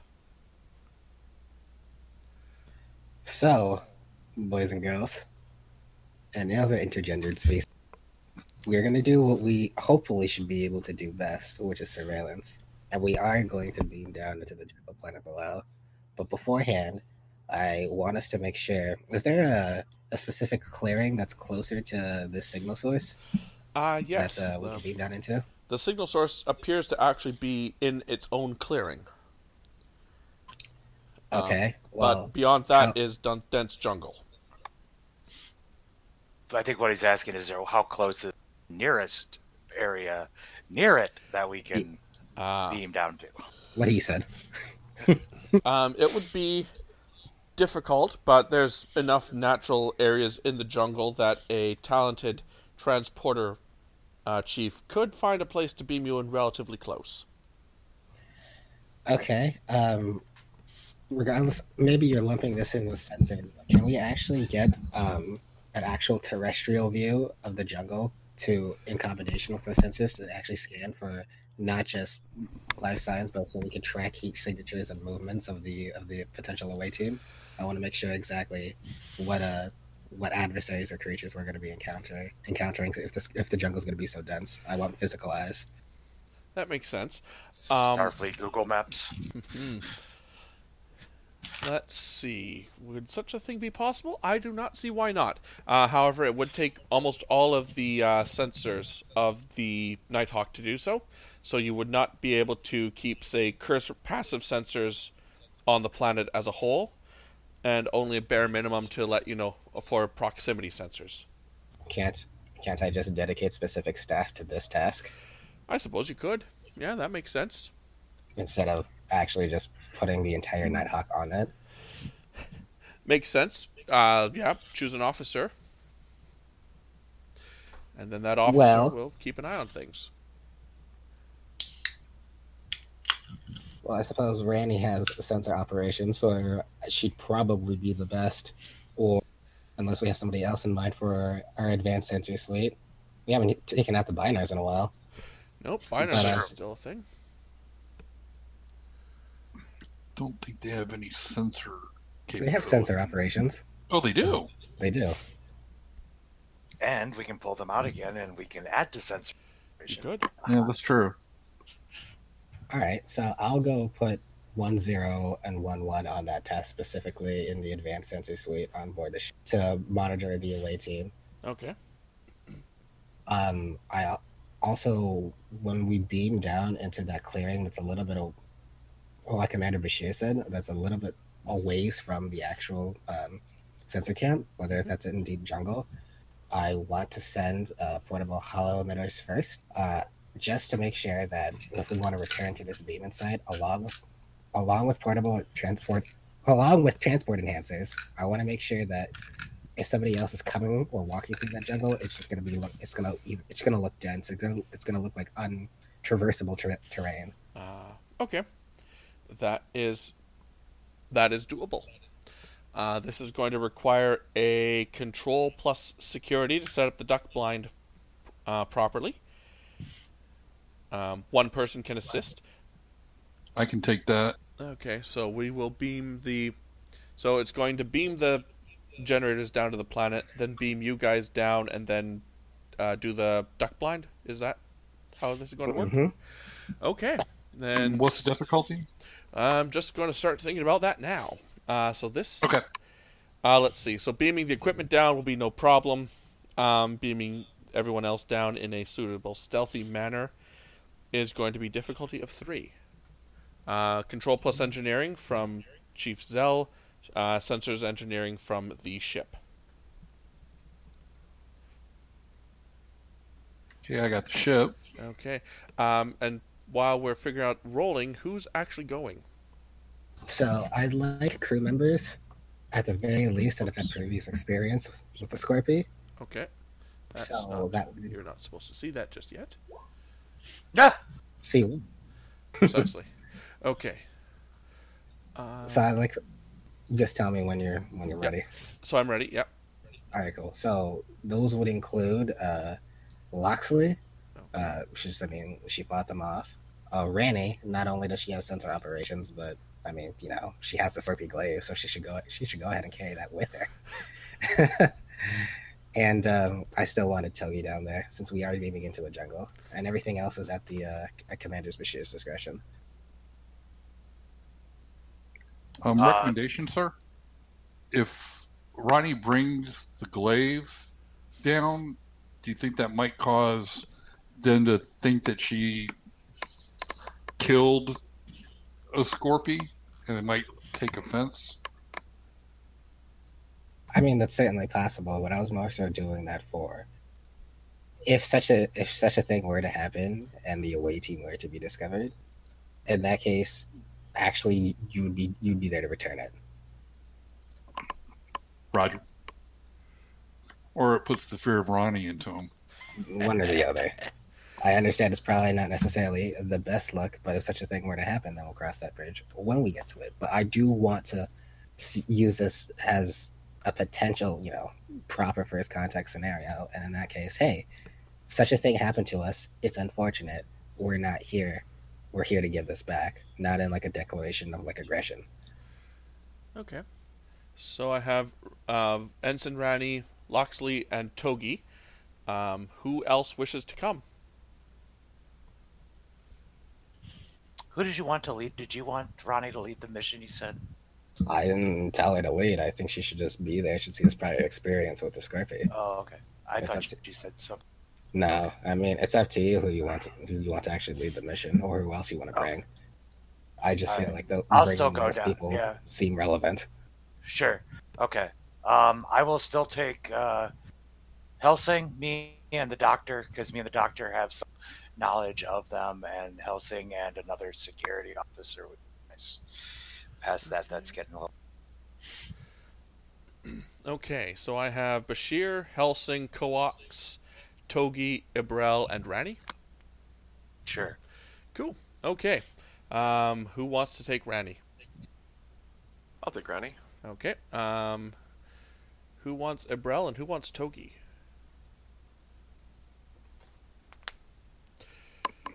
Okay, we'll just roll them. For Abrel, I added a value for Abrel. Okay. Since she's being activated again. I can take a bro. All right. And that means that the captain gets Togi. Cool. Ooh. All right. So this would be his first activation, so you can do what you want to him. Is he wearing his tinsel hat with a star? Absolutely, he is. It's now apparently part of his uniform. Okay. Okay, you beam down into a fairly dense jungle. Actually, you don't beam yet because no one's rolled the transported chief's roll.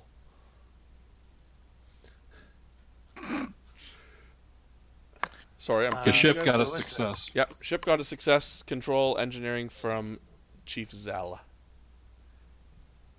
I'll go take care of her. Okay. You did such a wonderful job last time. She was beaming everything.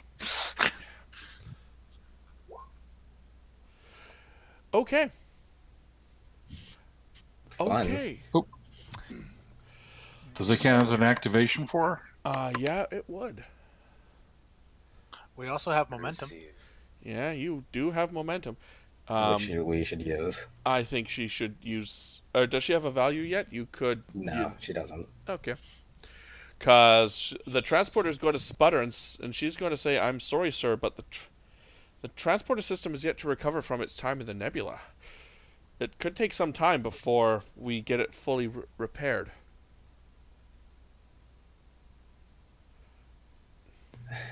Well, if we can't use the ship transporters, then why don't we just use the transporters on board the shuttle? Any of our shuttlecraft instead. Very well, Did spend all the time dressing up that shuttle. Yes, you did. Why not shuttle? The transporter pad is just filled with, tinsel and Christmas lights. It's festive. It's red and green. The Type XX shuttle's transporter pad has been decorated to look like a chimney. See, Thashran, Commander, I told you we wanted it to look nice in case I got called out on a mission. And look at that. Look at that. Just for the sake of argument. So are you just going to keep the shuttle on board the ship? Well, we can't use it stealthed while moving. Correct. Correct. So yes? We don't have a choice. Okay. Not well, we do, but it's just not a good. Okay, so first down. Who is going to be the first down on the planet? Oh, Well, I will. okay, fine. You Okay. go. Security. I gotta make it look Yes. good for the captain. Thank you. Okay, that's how this is going to play out. Cool. You can cover my little. Okay, so what is going to... job. So first down on the planet is going to be Mr. Helsing. So Mr. Helsing, you beam down with the necessary hollow generator field, and this is sort of what you see.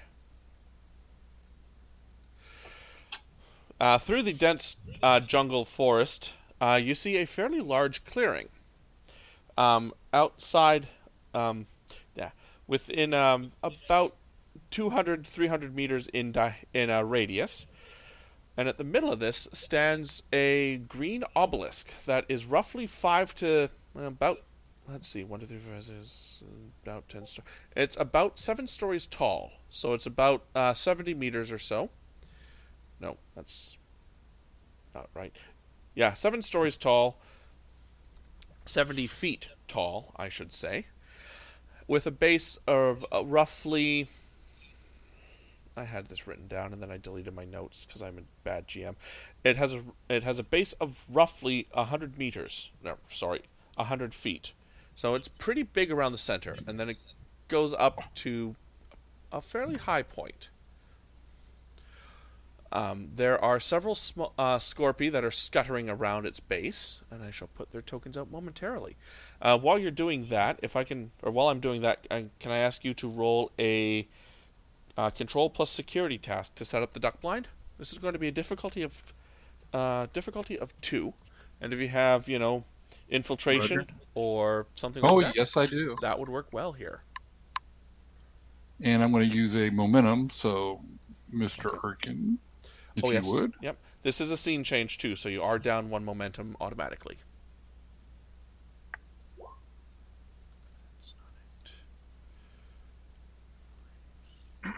Down 2, right? Yep, that's right. Where the heck did I put their tokens? I had all their tokens uploaded, and now I can't find them. Oh, that's why. Okay, so that is 3 success, so you get 1 momentum back, and your duck blind is set up fairly well. To the uninitiated, and those who don't know the forest like the back of their hand or pincer, this is a impassable portion of terrain. Alright, what you see here are the following.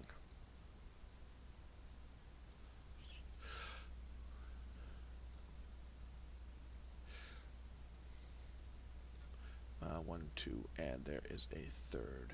Oh god, my steampunk nightmare come to life. Okay, so you see, in the main clearing around the structure, you see 3 Skorpi. They are of differing skin tones. 2 of them are darker in skin tone. The third is lighter. Where they differ quite variably is the color of their chitin. There are the 2 males. The fair-skinned one has a dark blue chitin armor. The dark-skinned male is a fairly pink fuchsia, which stands out very, very brightly against the otherwise green terrain. And the dark-skinned female has a white chitin.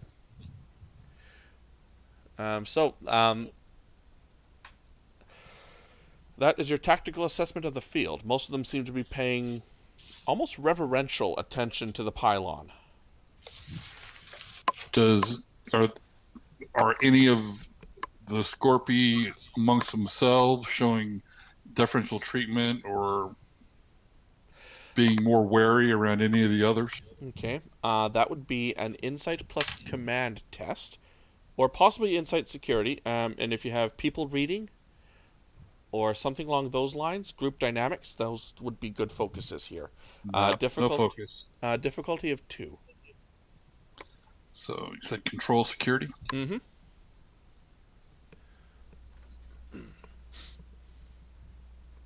How many momentum do we still have? I believe you have 2. I'm not going to go for it. We'll see how this goes.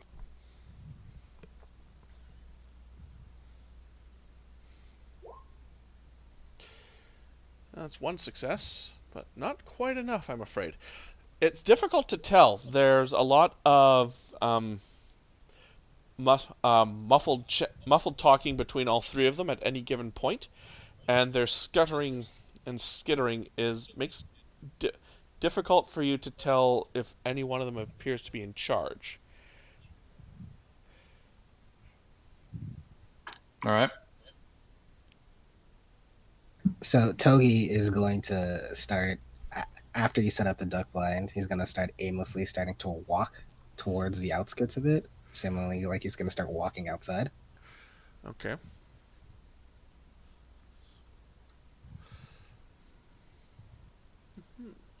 Togi. Come here, buddy. He looks back at you, semi-rebellious, and he's putting his hand up to where the edge of this duck blind is.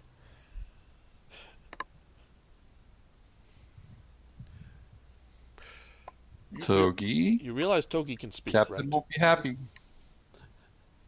Oh yeah, no, I'm super aware of that. Come on, buddy. Think we can play a trick on Thrshan and Bashir? Been getting really good at it lately. Need you to help me plan for one. How much longer do you have to plan, Lieutenant Commander? For the trick? For the trick. You always use some help. Because you pulled some good ones on me. Word around the ship is you don't have that long. Oh, That's kind of what I've been hearing. oh. Oh, Okay. Next on the planet is going to be Commander Bashir and Lieutenant Loxley. Transporters rematerialize and bring them down. There's a small fluttering of birds as the additional members begin to take up space in the forest, but it doesn't seem to the 3 individuals do not appear to notice. Hey, Commander? Yes, You might want to have a word with Togi. Togi.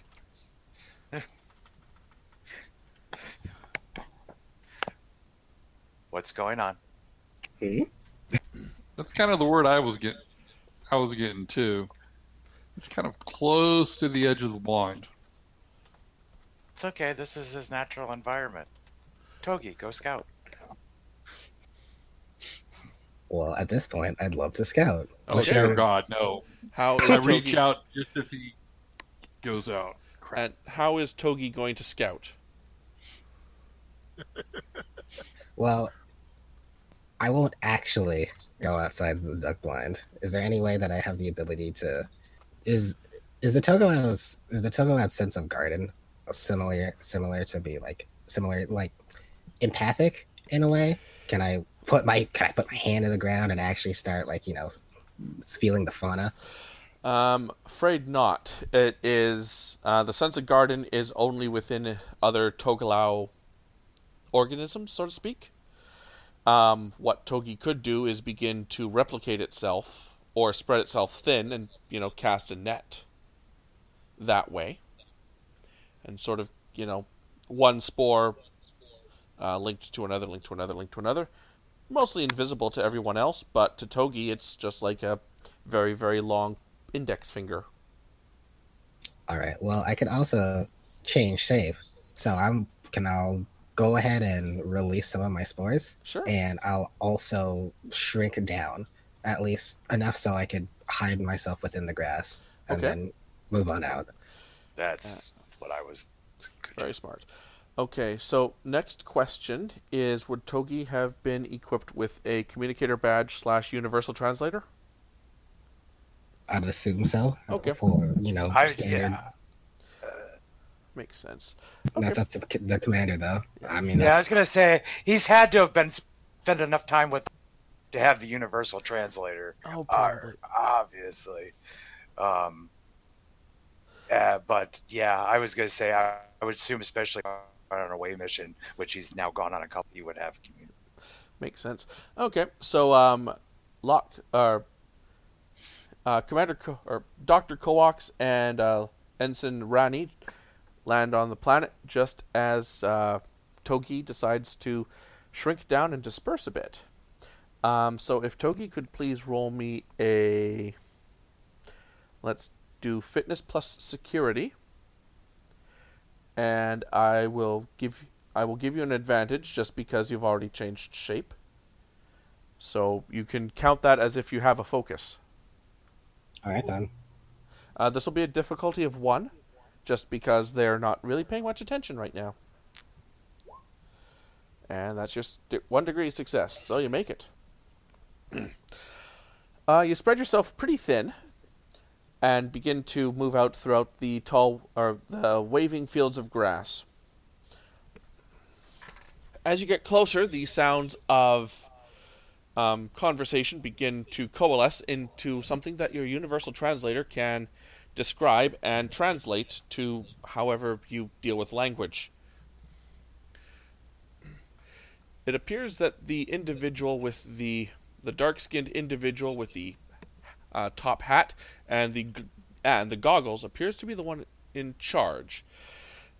He is wearing a fairly dapper outfit of think sort of steampunkish style, so a long cloak that's draped over the back of his carapace, long coattails that almost draped to the ground, and he's carrying a fairly thick pad full of well-worn and read-through notes. As he is not barking. He is speaking slowly and methodically to the structure as he's reading it and begins to manipulate dials and other interface buttons that have materialized out of the base of the structure. Now, Jakaras, be prepared. We are going to try this once again. We must shut down the moat. It has long served its purpose, and is only beginning to harm our society. Cathrice, if you could please begin speaking the sacred rites, and hope that they will hear our pleas once more.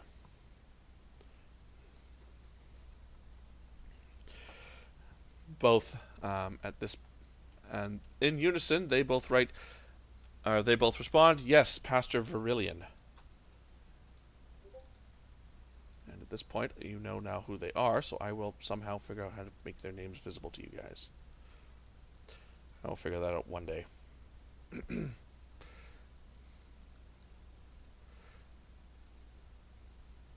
In any case, while they're speaking, I'm still going to be my comm badge is still going to be, relaying this since I'm in the vicinity to be able to hear them to the rest of the away team. Very well. And what does the rest of the away team do at the moment?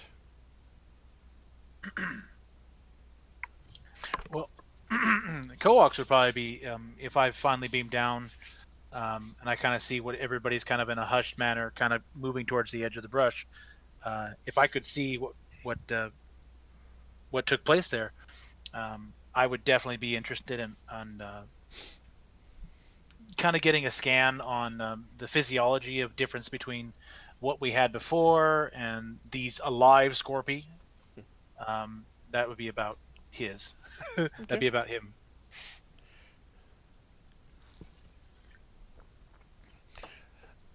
So it appears whatever ritual they are attempting lasts for roughly 10 minutes, with Virillion going around the base of the structure manipulating control panels that appear for him to enter, and then as soon as he moves on, they sort of meld right back into the base of the structure. Jakaris and Cathrice move around in more of a reverential, what's the phrase I'm looking for? Sort of praying, ritualistic speaking patterns, trying to shout out commands at the right time. There is a faint glow from the base of the structure, but after that the whole thing sort of dampens again, gets muted, and Virillion lets out a small shriek of frustration.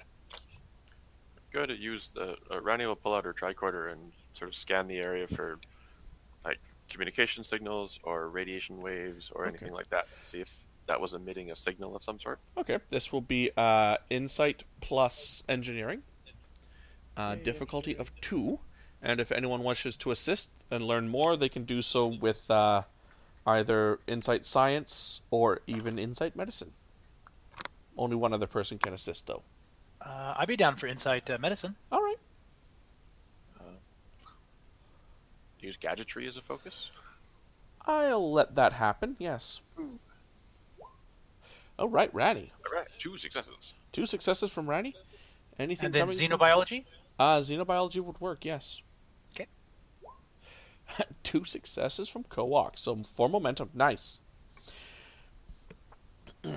Rani, what you're noticing is that this structure actually extends deep beneath the planetary surface. Mm-hmm. And what is more interesting, and you weren't able to detect this from the ship for whatever reason, there is a significant amount of dilithium on this planet. Like, a lot of it. Ooh. However, a significant amount of it appears to be cracked and therefore rendered useless, especially around this area. I'll show my tricorder readings to the commander, but not say anything because I don't want to be heard. Yeah. Sure. Mr. Coax, what you're noticing about this is as the Skorpi touch the console or the base of the panel, it appears to interact with their genetic. It appears to activate only when it touches their genetic structure. Fascinating. So it's genetically coded to various markers in their DNA structure. So the second he releases from the panel, it locks itself out again. Okay. I would definitely, sell them back. It definitely is the DNA markers. So this thing is coded for their species, and that's how they're activating it.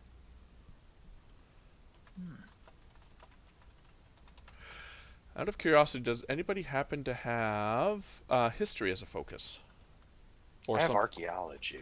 That would work in this instance. Could you please roll me?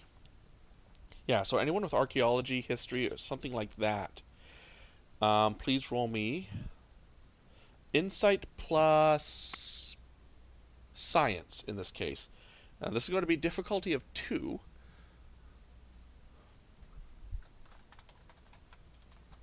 We have quite a bit of momentum, so could still- Sure.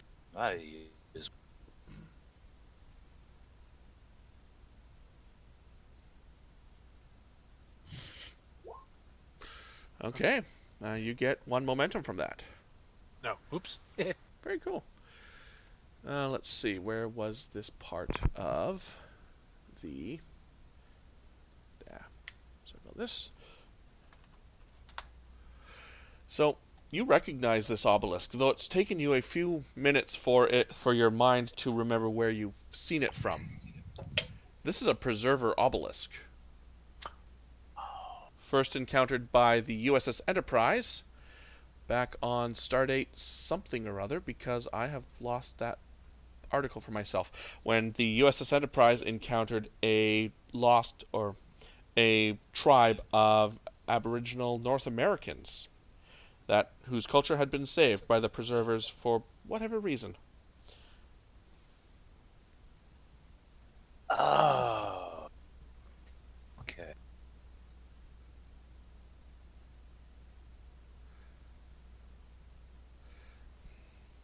All right.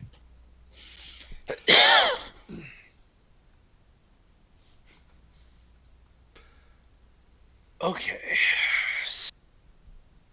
Ancient technology. Three species. All right. Lieutenant Commander, do we have any other life signs in the area? Have we scanned? You haven't done a full you haven't done a scan of the area for, other life signs, etc. Okay. I'm going to go control. Okay. What you looking for? Just overall, like, is there? I mean, I'm just curious on who else besides these three. Okay. So that would be insight plus medicine or insight science for scanning for life forms. Those itty bitty life forms. Life forms. Yep, difficult. Ooh. Okay, so that is a complication. Division. That would be a giant no. We still have a lot of momentum. Do we want to Yep. get rid of that complication? Burn it. Burn it. Okay, so that takes 2. It does, yes. Okay. Okay. There is a momentary panic as one of the duck blinds falls over. However, it's quickly righted again before anything out of the ordinary seems to happen, much to the GM's chagrin. You are detecting that there is another 10 Skorpi life forms that are taking up position more or less equidistant to the obelisk, and they are just sort of staking out areas just beyond the just beyond the tree line. There's several carts and small automobiles that appear to be traveling along various roads, but none of them seem to be approaching this far along at this time.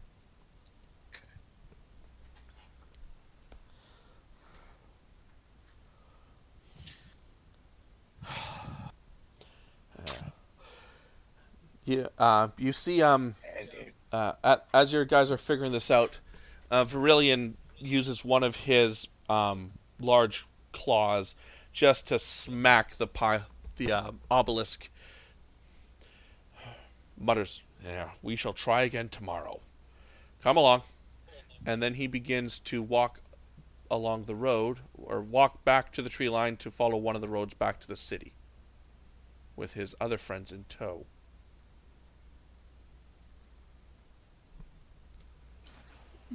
Commander, you said that these things were a preserver obelisk. What were they used for?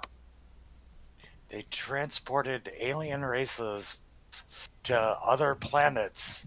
It's an ancient, powerful race we don't know anything about.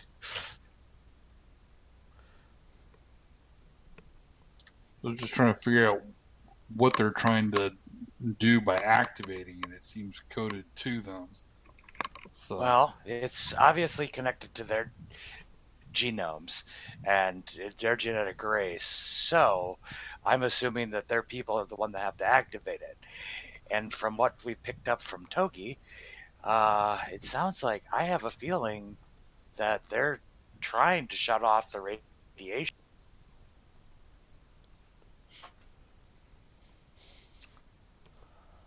is that And anything we can do? not without their help. And as they're starting to leave out, I'm going to walk out of the woods and yell at them. Okay. Okay. Duck blind fall. Right. Okay. What in so describe very carefully what your gestures might be and what you say, please. I walk out of the woods with my arms up, and I just call out, and I was like, "Wait." So all three immediately take several skitters back. They crouch down low on their insectoid legs, and they all three raise their tails defensively. You notice that Cathrice, the dark-skinned woman, is her venom or her stinger appears to be fully intact, as it's dripping just a little drip here and there of some sort of thick, viscous green liquid. Jacaris, his tail is on his tail is a old style lantern hanging from a hook. And Virilin, the leader of the bunch, appears to have had his stinger removed, but nothing has been nothing has replaced it. Cathrice quickly pulls out what appears to be a primitive style long rifle that has been slung across her back. Can I feel their intentions? Sure. This is going to be. I think I can feel their. I can see their intentions. The captain on the ship certainly can, as his blood has just all of a sudden curdled, and he's not entirely sure why. Anyways, you can. No, he's sure why. He knows why. He knows why. He knows why, but Not again. So, jokes aside, Yep. I meant like if I can feel that they're very That's right. anxious. Betazoid. Right. So if they're getting like not hostile, that's not a feeling. Very wearing or however they're reacting negatively, I'm going to walk up with Commander, and Okay. I'm going to attempt to assist with the motions of no, nothing. We're not doing anything with my hands up, Okay. outstretched, palms open. Okay. So this is going to be let's see. This will be a presence plus command, and if you have people reading or empathy or something like that, that'd be a good focus. Persuasion?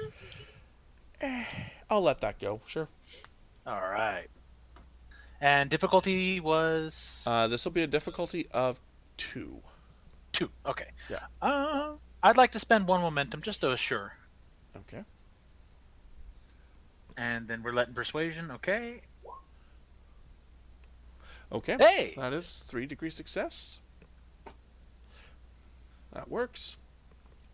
And so it's more like just kind of like whoa, calm down. Like hands outstretched, everything's open. We don't have weapons. So there is a significant amount of surprise from both Virilin and Jacaris. You get sort of cautious curiosity, and Cathrice is pretty much defensive hostility at the moment, even though she's not pointing the gun anywhere. She hopes that she can.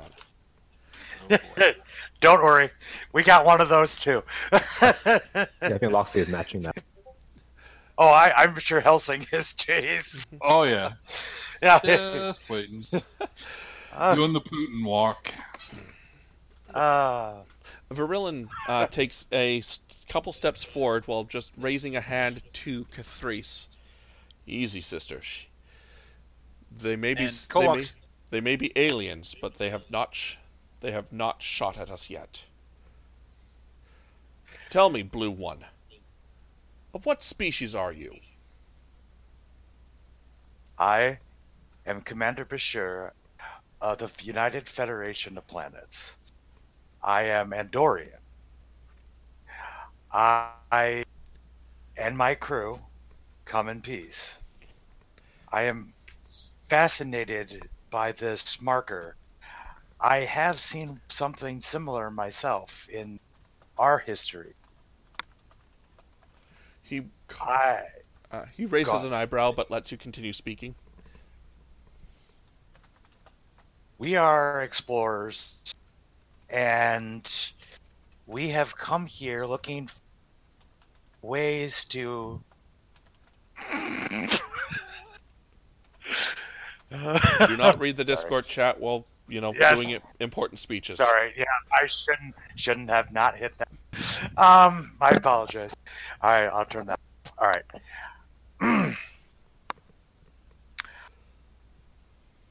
We are explorers, and we also are interested in this object and this area of space. And I think whatever you're trying to do, we might be able to be of assistance. He looks back at his entourage. If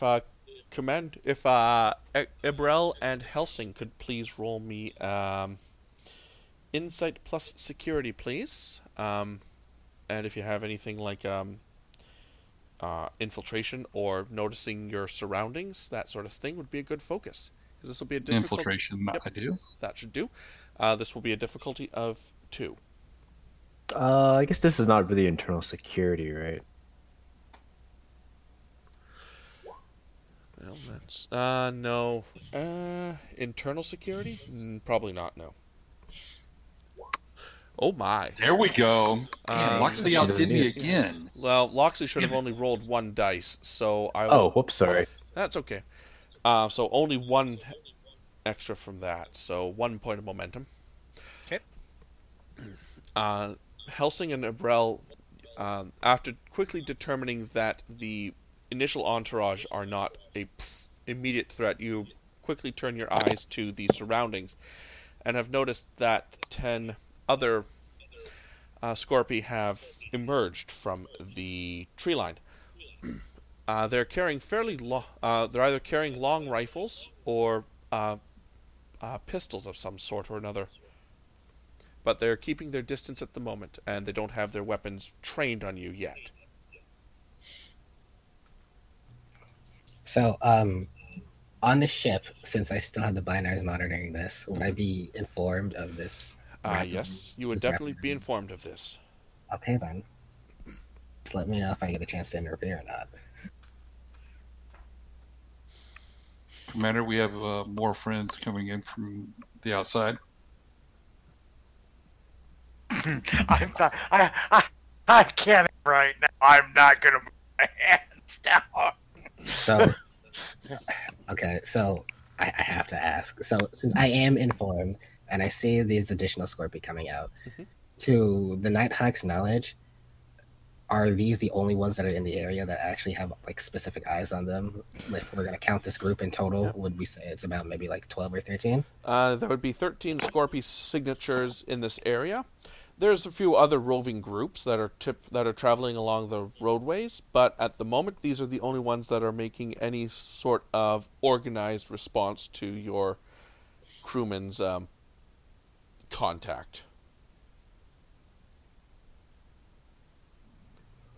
Okay. Well, I'd actually like to prepare a probe to change atmospheric conditions, but I don't want to launch it. Interesting. Okay. Something that would probably darken the skies, cause maybe some wind gusts, some rain, but doesn't interfere with sensors long enough for me to lose track of the Skorpi signatures here. But I want to make sure more don't show up. Oh, interesting.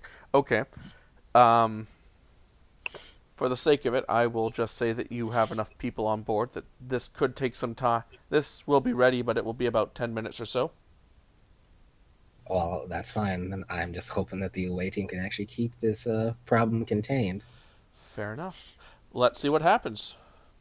I also want transporter locks on them.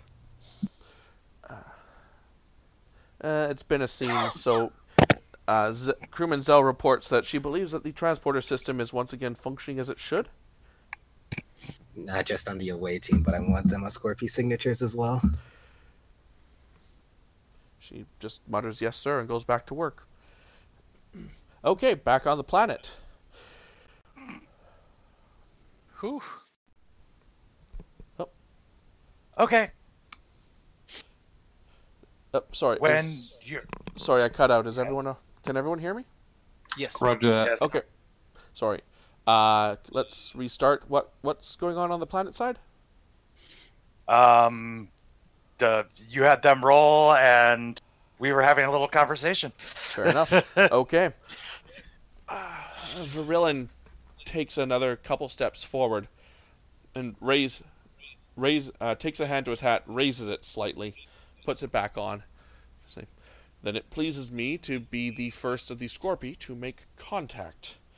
You're obviously not here to enslave us outright, which is better than some. And you're not here to destroy us, otherwise you probably would have already. I bid you welcome. I appreciate that. What are you trying to do with this obelisk? We are attempting to deactivate the moat. The radiation field that's circling this sector of space? He nods quite vigorously. Yes, the cybernetic ones triggered it many years ago, and we have been informed through the occasional passerby that the cybernetic ones are no longer present.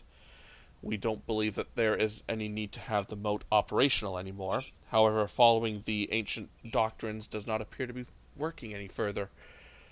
We are at a bit of a loss. I see. The Borg are gone. The Borg have as far as Starfleet and the Federation know, the Borg have been destroyed. He claps his hands gleefully.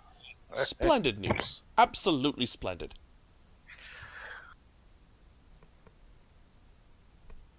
Sorry, I don't have a lot of information on these obelisks as quite, but I will tell you, we have been watching for a good few minutes, and I'll tell you the ritual that you were doing, when you would touch it, it would activate it.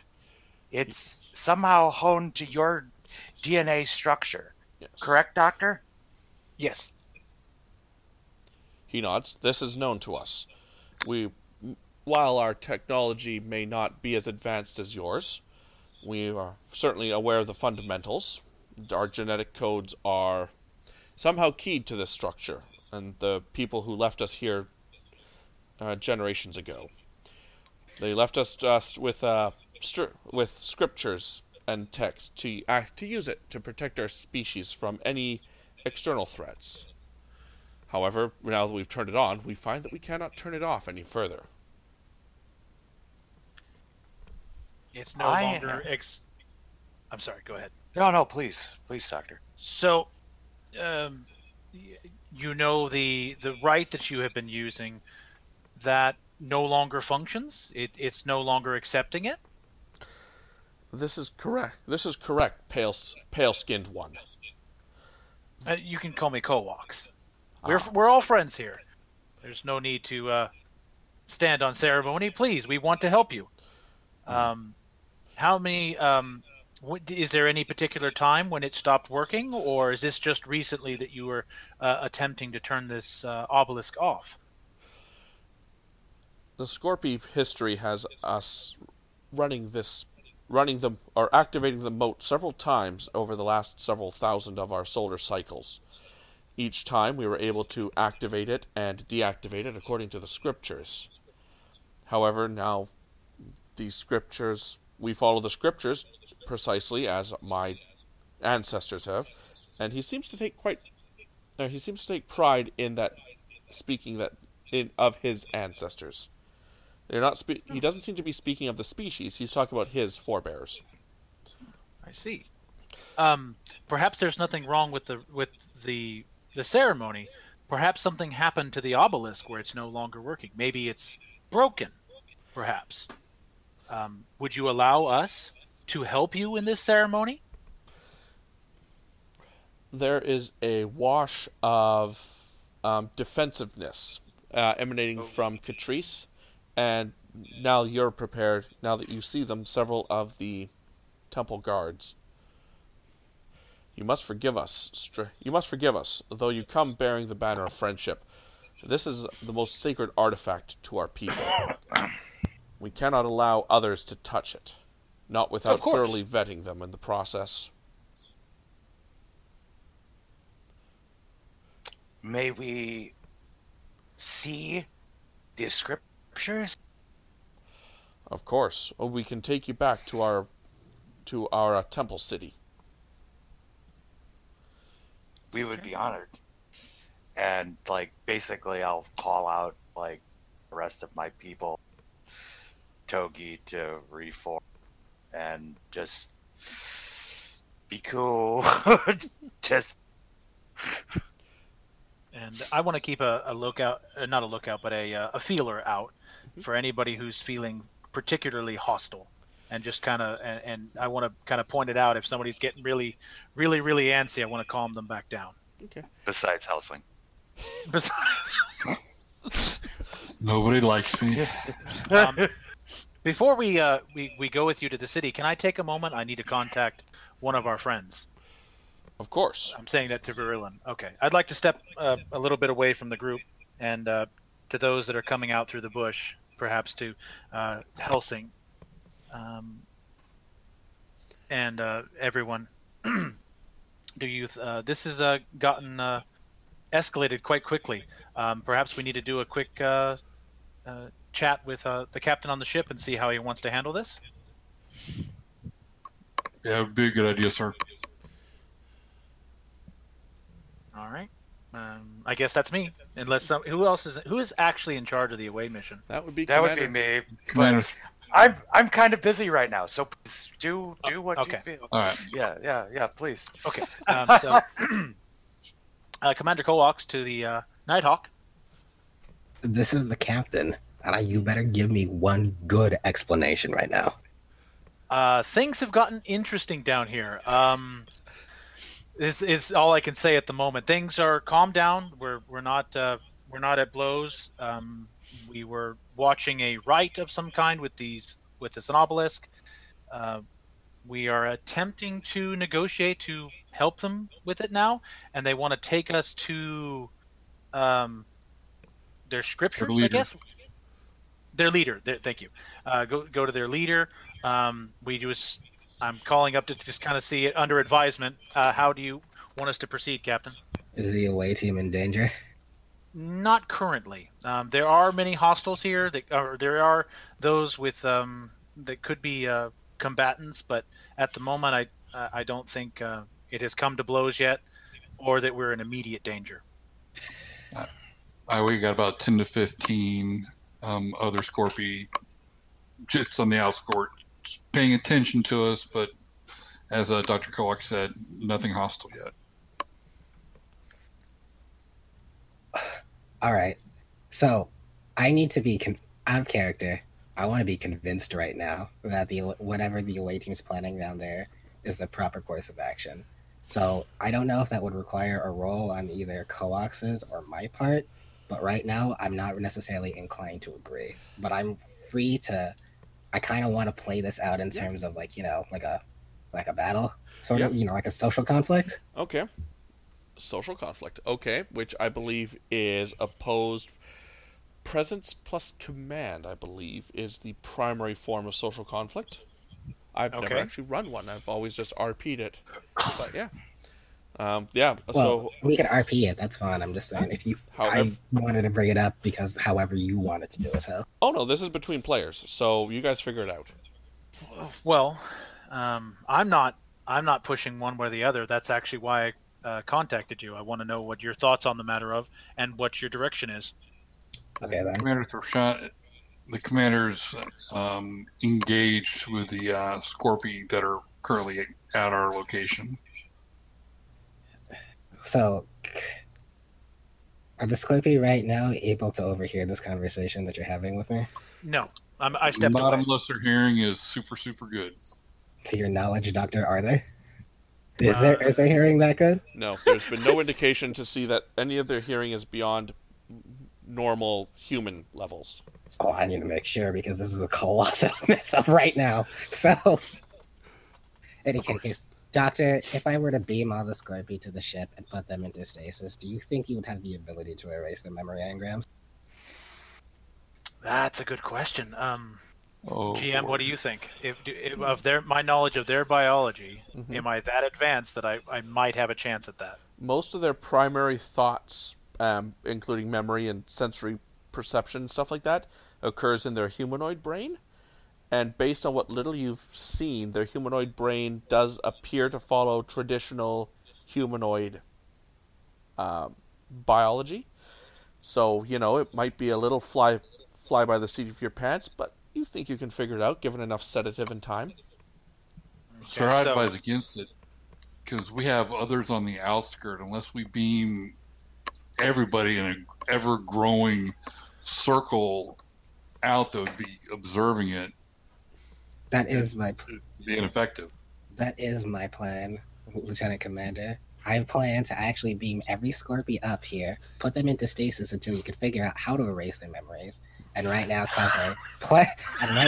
cover this mistake with a planetary atmospheric condition in this area. We can beam them back out after we determine that the storm or whatever we decide is subsided. They were lost. Oh boy. There's a possibility, sir. If we could get, they've been touching this obelisk, and The Borg weapon. the XO said it was some sort of transporter as well. If we could time a transit of just us and the three that are with us, at the instant they touch it and it flashes like it did before, and transport everybody up at that point, it might buy you some time. I'm here to minimize the damage that has already been caused. If you feel to say that is necessary, that you need Skorpi to continue interacting with the obelisk, then we can talk about that at a later time. However, I won't disengage Commander Bashir with whatever negotiations that he's going on right now, but it is my primary concern to contain this. Oh, I understand that. I should mention that at this point, a quick glance over to the Skorpi individuals, you notice that Jakara has pulled out a fairly bulky communicator device and is speaking to someone. I would also assume that, right? Well, if that's the case, I have no knowledge of that on the Nighthawk. Yep. I mean, do I or do I not? You don't, but Do I notice it? oh yeah, it's it's like pulling out the old flip style communicators from TOS era. Some One of signal the, jammers would be nice. Yep. One of the, sir, jam all communications in this area. One of the Scorpions is getting on a communicator. I will attempt to jam their transmission. Okay. Are you okay. This is good. This is how this is going. I just received an order. So. Yep, you did indeed. Okay, so Mr. Rani could do a signals jamming, which I believe is... Randy's on the surface. Yep. Yep.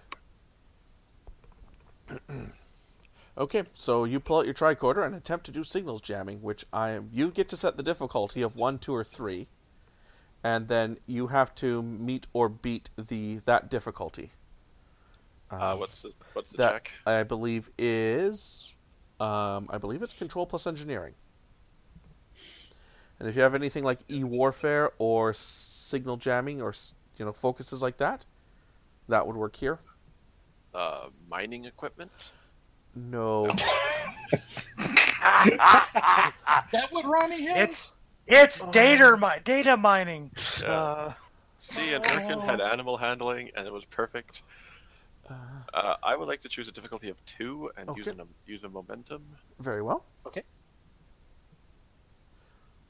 Oh, she does get to add another focus. Do we want to pick communications? Oh. And that could maybe be a focus for here. I like that someone wrote, "Do we add communications as a focus onto the?" Yeah. That was me. Yes. I'll fix it. Okay, so if she has I got it, communications I as a got it. focus, yes, then that will work. All right, communications. Oh boy. Engineering. 3d20 with applicable focus. Come on, baby. Yes. Wow. Okay, that is 1 or 3 degree success, so 1 momentum. So he needs to beat 2. So he has a difficulty of 2 if he wants to get out.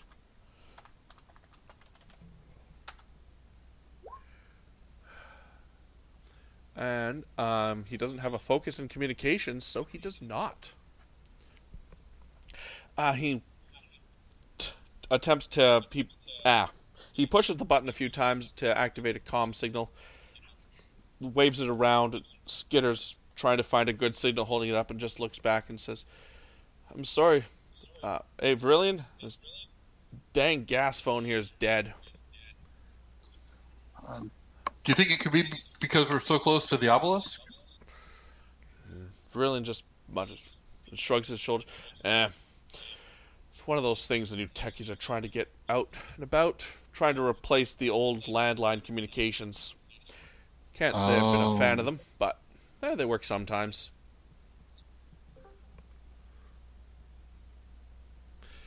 All right. So in other words, signals are successfully jammed. Well, what's the status of my my atmospheric probe that I'm going to use to cause a storm here? So it's been about 10 minutes, so yeah, successful. All right. Well, if I want to deploy it, and it's something that I carefully designed to make sure it doesn't interfere with our sensors, but just interferes with the terrain that's there on the surface. And I want to beam the Skorpi that are on the outskirts, that are not directly interacting with Commander Bashir, and I want to beam them up to the ship, but put them into stasis. Okay, this is going to be a hell of a task. So. Oh no. Not to mention, I'm alone with the leaders, and they're just all these people just disappear. It'll be good for me. No, Zell, everybody will go up, but a couple of us will be left behind. I see it coming. Okay, so this is going to be a difficulty of 4 test. I'm going to spend some threat to increase the difficulty to 5. Oh no. Transporters, because you want to beam them directly into stasis, so not, into the transporter pad and then stasis them. Okay. Yeah. All right. So, this is probably going to be done by Zell. Yep. I'd like to assist her if possible. I would say that you can, yes. Using a presence command here. Okay. I'd also like to spend a momentum if necessary. Yeah. Which I think it is. Yep.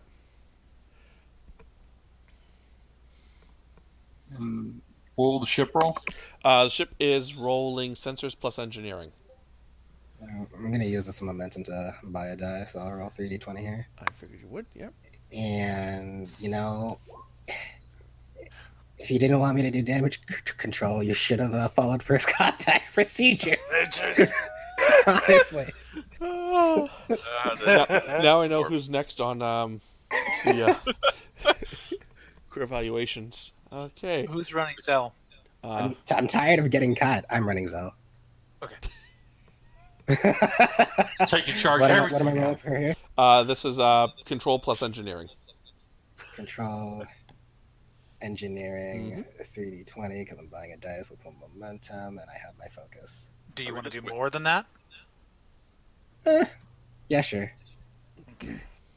So that's 2 more momentum, and that gives you 4, right? To my knowledge. You could, yeah, that's it.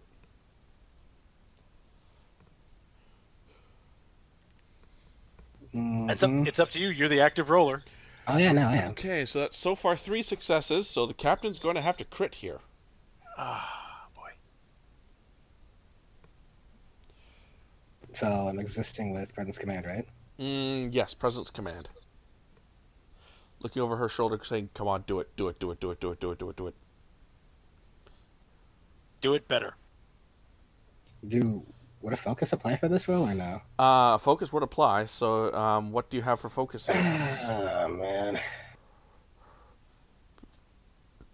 Paranoia.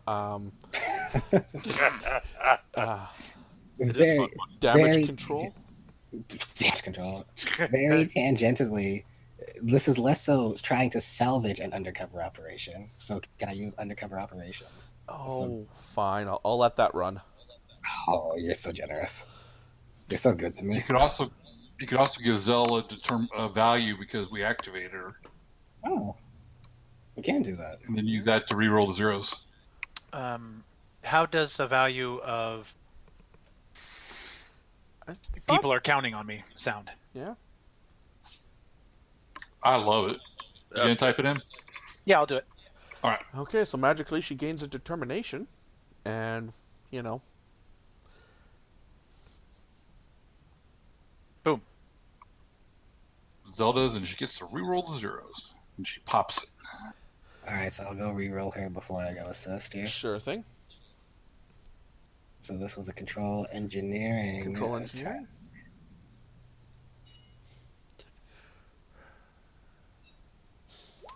Oh, please. Well, this is. I mean, that's. This is Captain. We got one. Yeah, Captain only needs to make one now. So go, Captain. Presence command 2d20. Because the Nighthawk got one, so we got a total of 6. Captain should have No only five. rolled one dice there. Oh, Did I? Yeah, Wow. if you were assisting, that would only be one dice. Yeah. My bad. You're That's- right. As tradition, I take the first die rolled, which is a 0, which is not enough, I'm afraid. So that is 4 and a complication. Okay, so who's being transported aboard? I'm trying to transport the Skorpi. Okay, just the Skorpi? That's the Skorpi. Okay. So they dematerialize.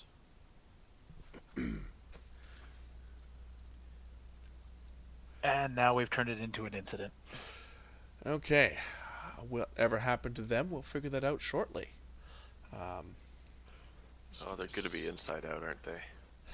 And they exploded. And what materializes is a Fatar's child. Wait, what? No. Okay, so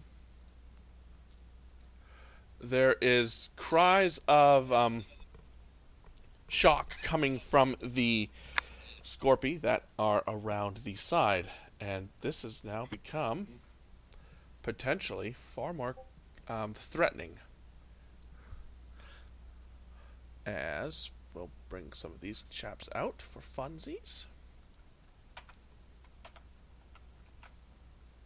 Should resize them all instead of. 1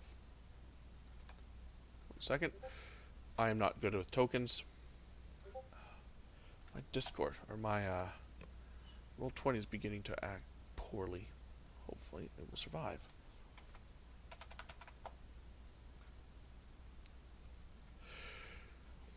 Okay, so those ones show up. And around the rear, on the other side of the forest, come a few other Skorpi. All of varying armor colors, but it is very clear that these ones have a far more, they're geared far more towards protection than anything else.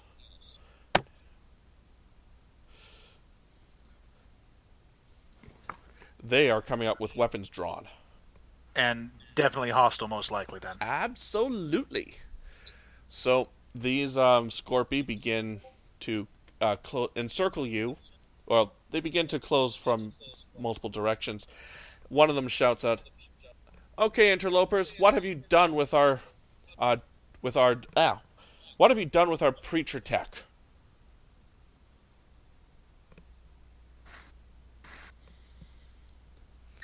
Preacher tech? Yeah, our preacher tech, and he says that as if it's a commonplace word. You know, Valen, those 3 that were right there, now they're not here, and you guys are. What's going on? It must be something with the obelisk. Okay, that's going to require one heck of a bluff check. So, this is I going have to BS as a focus. this is going to be a. Did you say you have BS as a focus? I wish I did. I'm going to use my determination. Yeah, because this is Greater going to. good balances on a knife's edge. Yeah, this is going to be a difficulty of 4 test because they literally saw you vanish, or saw them vanish right in front of their eyes. Could be the All obelisk, right. though. And attributes, discipline. If you have anything like BS or guile or bluff. I don't have any Yeah. covert ops, infiltration, Not in this case. cryptography. And No. I would like to assist here as Yeah. well. I think someone assisting would be a good idea. Because so Coax is going to be like, whoa, don't worry, we can figure this out. Hang just a second, like holding his hands up again. Can I also apply insightful guidance?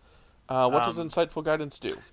Okay, whenever you assist a character who is in a social conflict using your knowledge of physiology or emotional states, the character is considered to have an advantage in additional to normal benefits provided by your assist.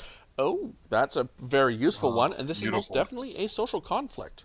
However, before you figure out what the said advantage is and go from there, there were 10 that's surrounding you. Right now there's only 9 approaching you. So where's the 10th one gone? However, how would you like this advantage to play out? Let's see. That we succeed. Anybody have any good ideas other than we don't have our weapons out, so we're not hostile. We're just standing here, kind of dumbfounded as to what happened. Exactly, looking confused. You could toss the duck blind up. I mean, the duck blind's still there. You guys just have to make your way back to it. Slowly inch our way over. Right. Yeah. Disappear. Dude.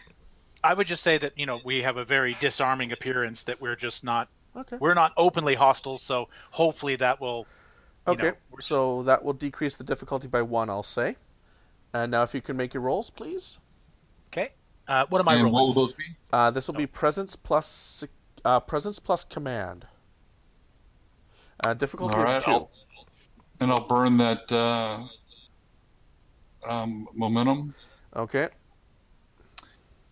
Can I use persuasion again? Yep. That would work for a focus. Okay. Coax does it. And I had already burned my determination. Mm-hmm. Okay. So that is 3 successes, 3 successes. So 1 momentum comes back. And 2 for burning my determination. Oh, you burned the determination too. My bad. 5. Okay. So that's 3 momentum to you guys. And I have veteran. Yep. So roll a challenge dice. Just 1, right? Yep, just 1. Oh, and I believe that means you get a momentum back. Second time this. Nice. So there is obviously a bit of confusion. There doesn't appear to be a ranking officer amongst the guards. So they're they haven't shot us, so we're not allowed to shoot them. But they haven't touched the obelisk, so yeah, not allowed to shoot them there. Well, come with us to the city. We'll let the proctor decide what to do with you. But we need to make sure nobody touches the obelisk so this doesn't happen again. That's our job, off-worlder.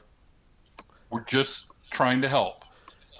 That's all we're trying to do. We're just as confused as you. Your help just caused 3 of our most vaunted individuals to vanish into thin air. I'd say we've had enough of your help. Now, come with us quietly. Or are we the only ones that might be able to help bring them back? That's for the proctor to decide. Come with us. So, we're still on the line with the ship, right? I would suspect that an open comm line is standard procedure at this point. Oh, yes. Okay. Oh, yes. My mic Get us out of here. Get us out of here. In panic.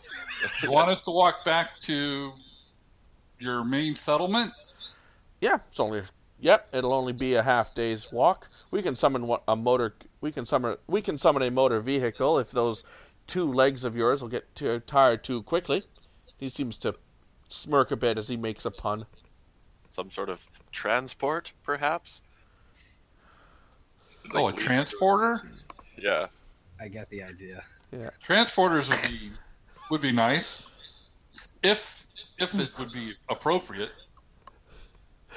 Okay. Yeah, if there were only 5 to beam up. Only if Zell doesn't do it. Okay. Zell's giving the captain the side eye. Captain. So let me quickly cut back to the ship and explain what's going on here. So you beamed the individuals straight into a medically prepared brig. It's been pumped full of knockout gas, etc. However, their constitution has proven much hardier than at first expected, and they put up a bit of a struggle before passing out. So they now have some memory of the ship. How many came on board? All 3 of them did. Okay, not 4? Not 4. Okay. So we still have a missing one on the ground. Yep. And it's so about this time the Skorpi on the ship have passed out, and Zell is now looking to the captain.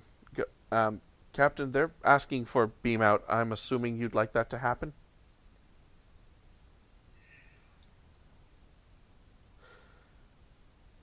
Captain?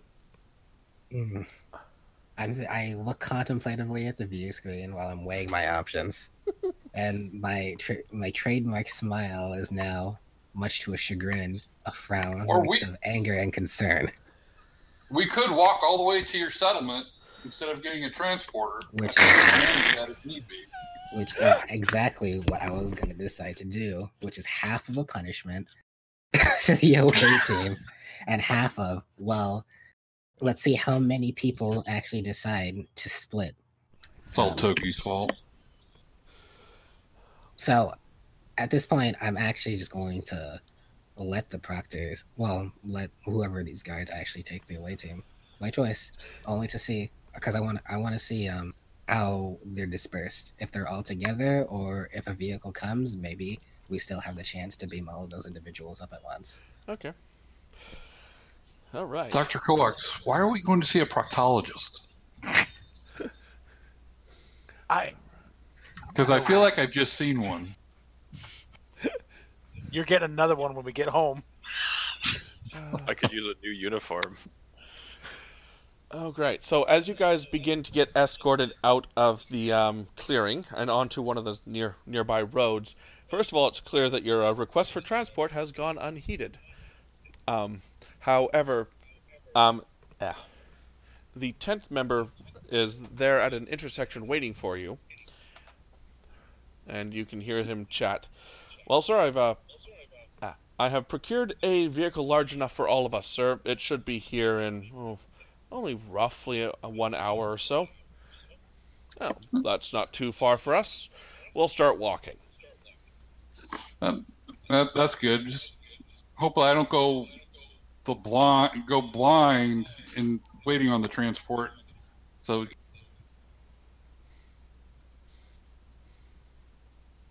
blind. I get you. Yep. So I mean, we'll go ahead and take beam up the duck blind if possible. Okay. Just because you've had enough fun, that one goes off without a hitch. Oh, thanks. That goes off okay. Good job, Zell. Well, Zell does have a question of what to do with the insects and the other fauna that may have been or have appeared in the wide beam transport. She beams them back down unharmed. Prime directive must be maintained. Oh, now you care about the Prime directive. Okay. So, in terms of ranking officers that's on the ship, it's myself and Lieutenant Commander Tashan at this point, right? And Erkin, if you still count him among your senior staff, yes. Well, I did. Well, I was getting to him. I was actually, because I was about to say there might actually be a red shirt opening available for good reason now. Oh boy, howdy. Oh, Later. And so the seeds he planted at the beginning come. Well, full circle. I am a farmer at heart. part of this was totally planned. The other part wasn't. So.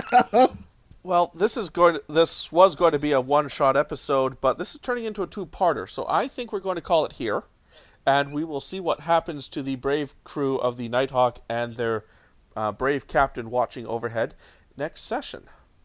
So I would like to say thanks to my players for participating. Thanks for everybody for watching. I'm very interested to see what happens next week or next session because, well, now I have to think of a lot of new plot apparently. So, I thank you all for watching. We will be back in 2 weeks' time, which will be November the 7th. So on behalf of myself and all my players, bye-bye!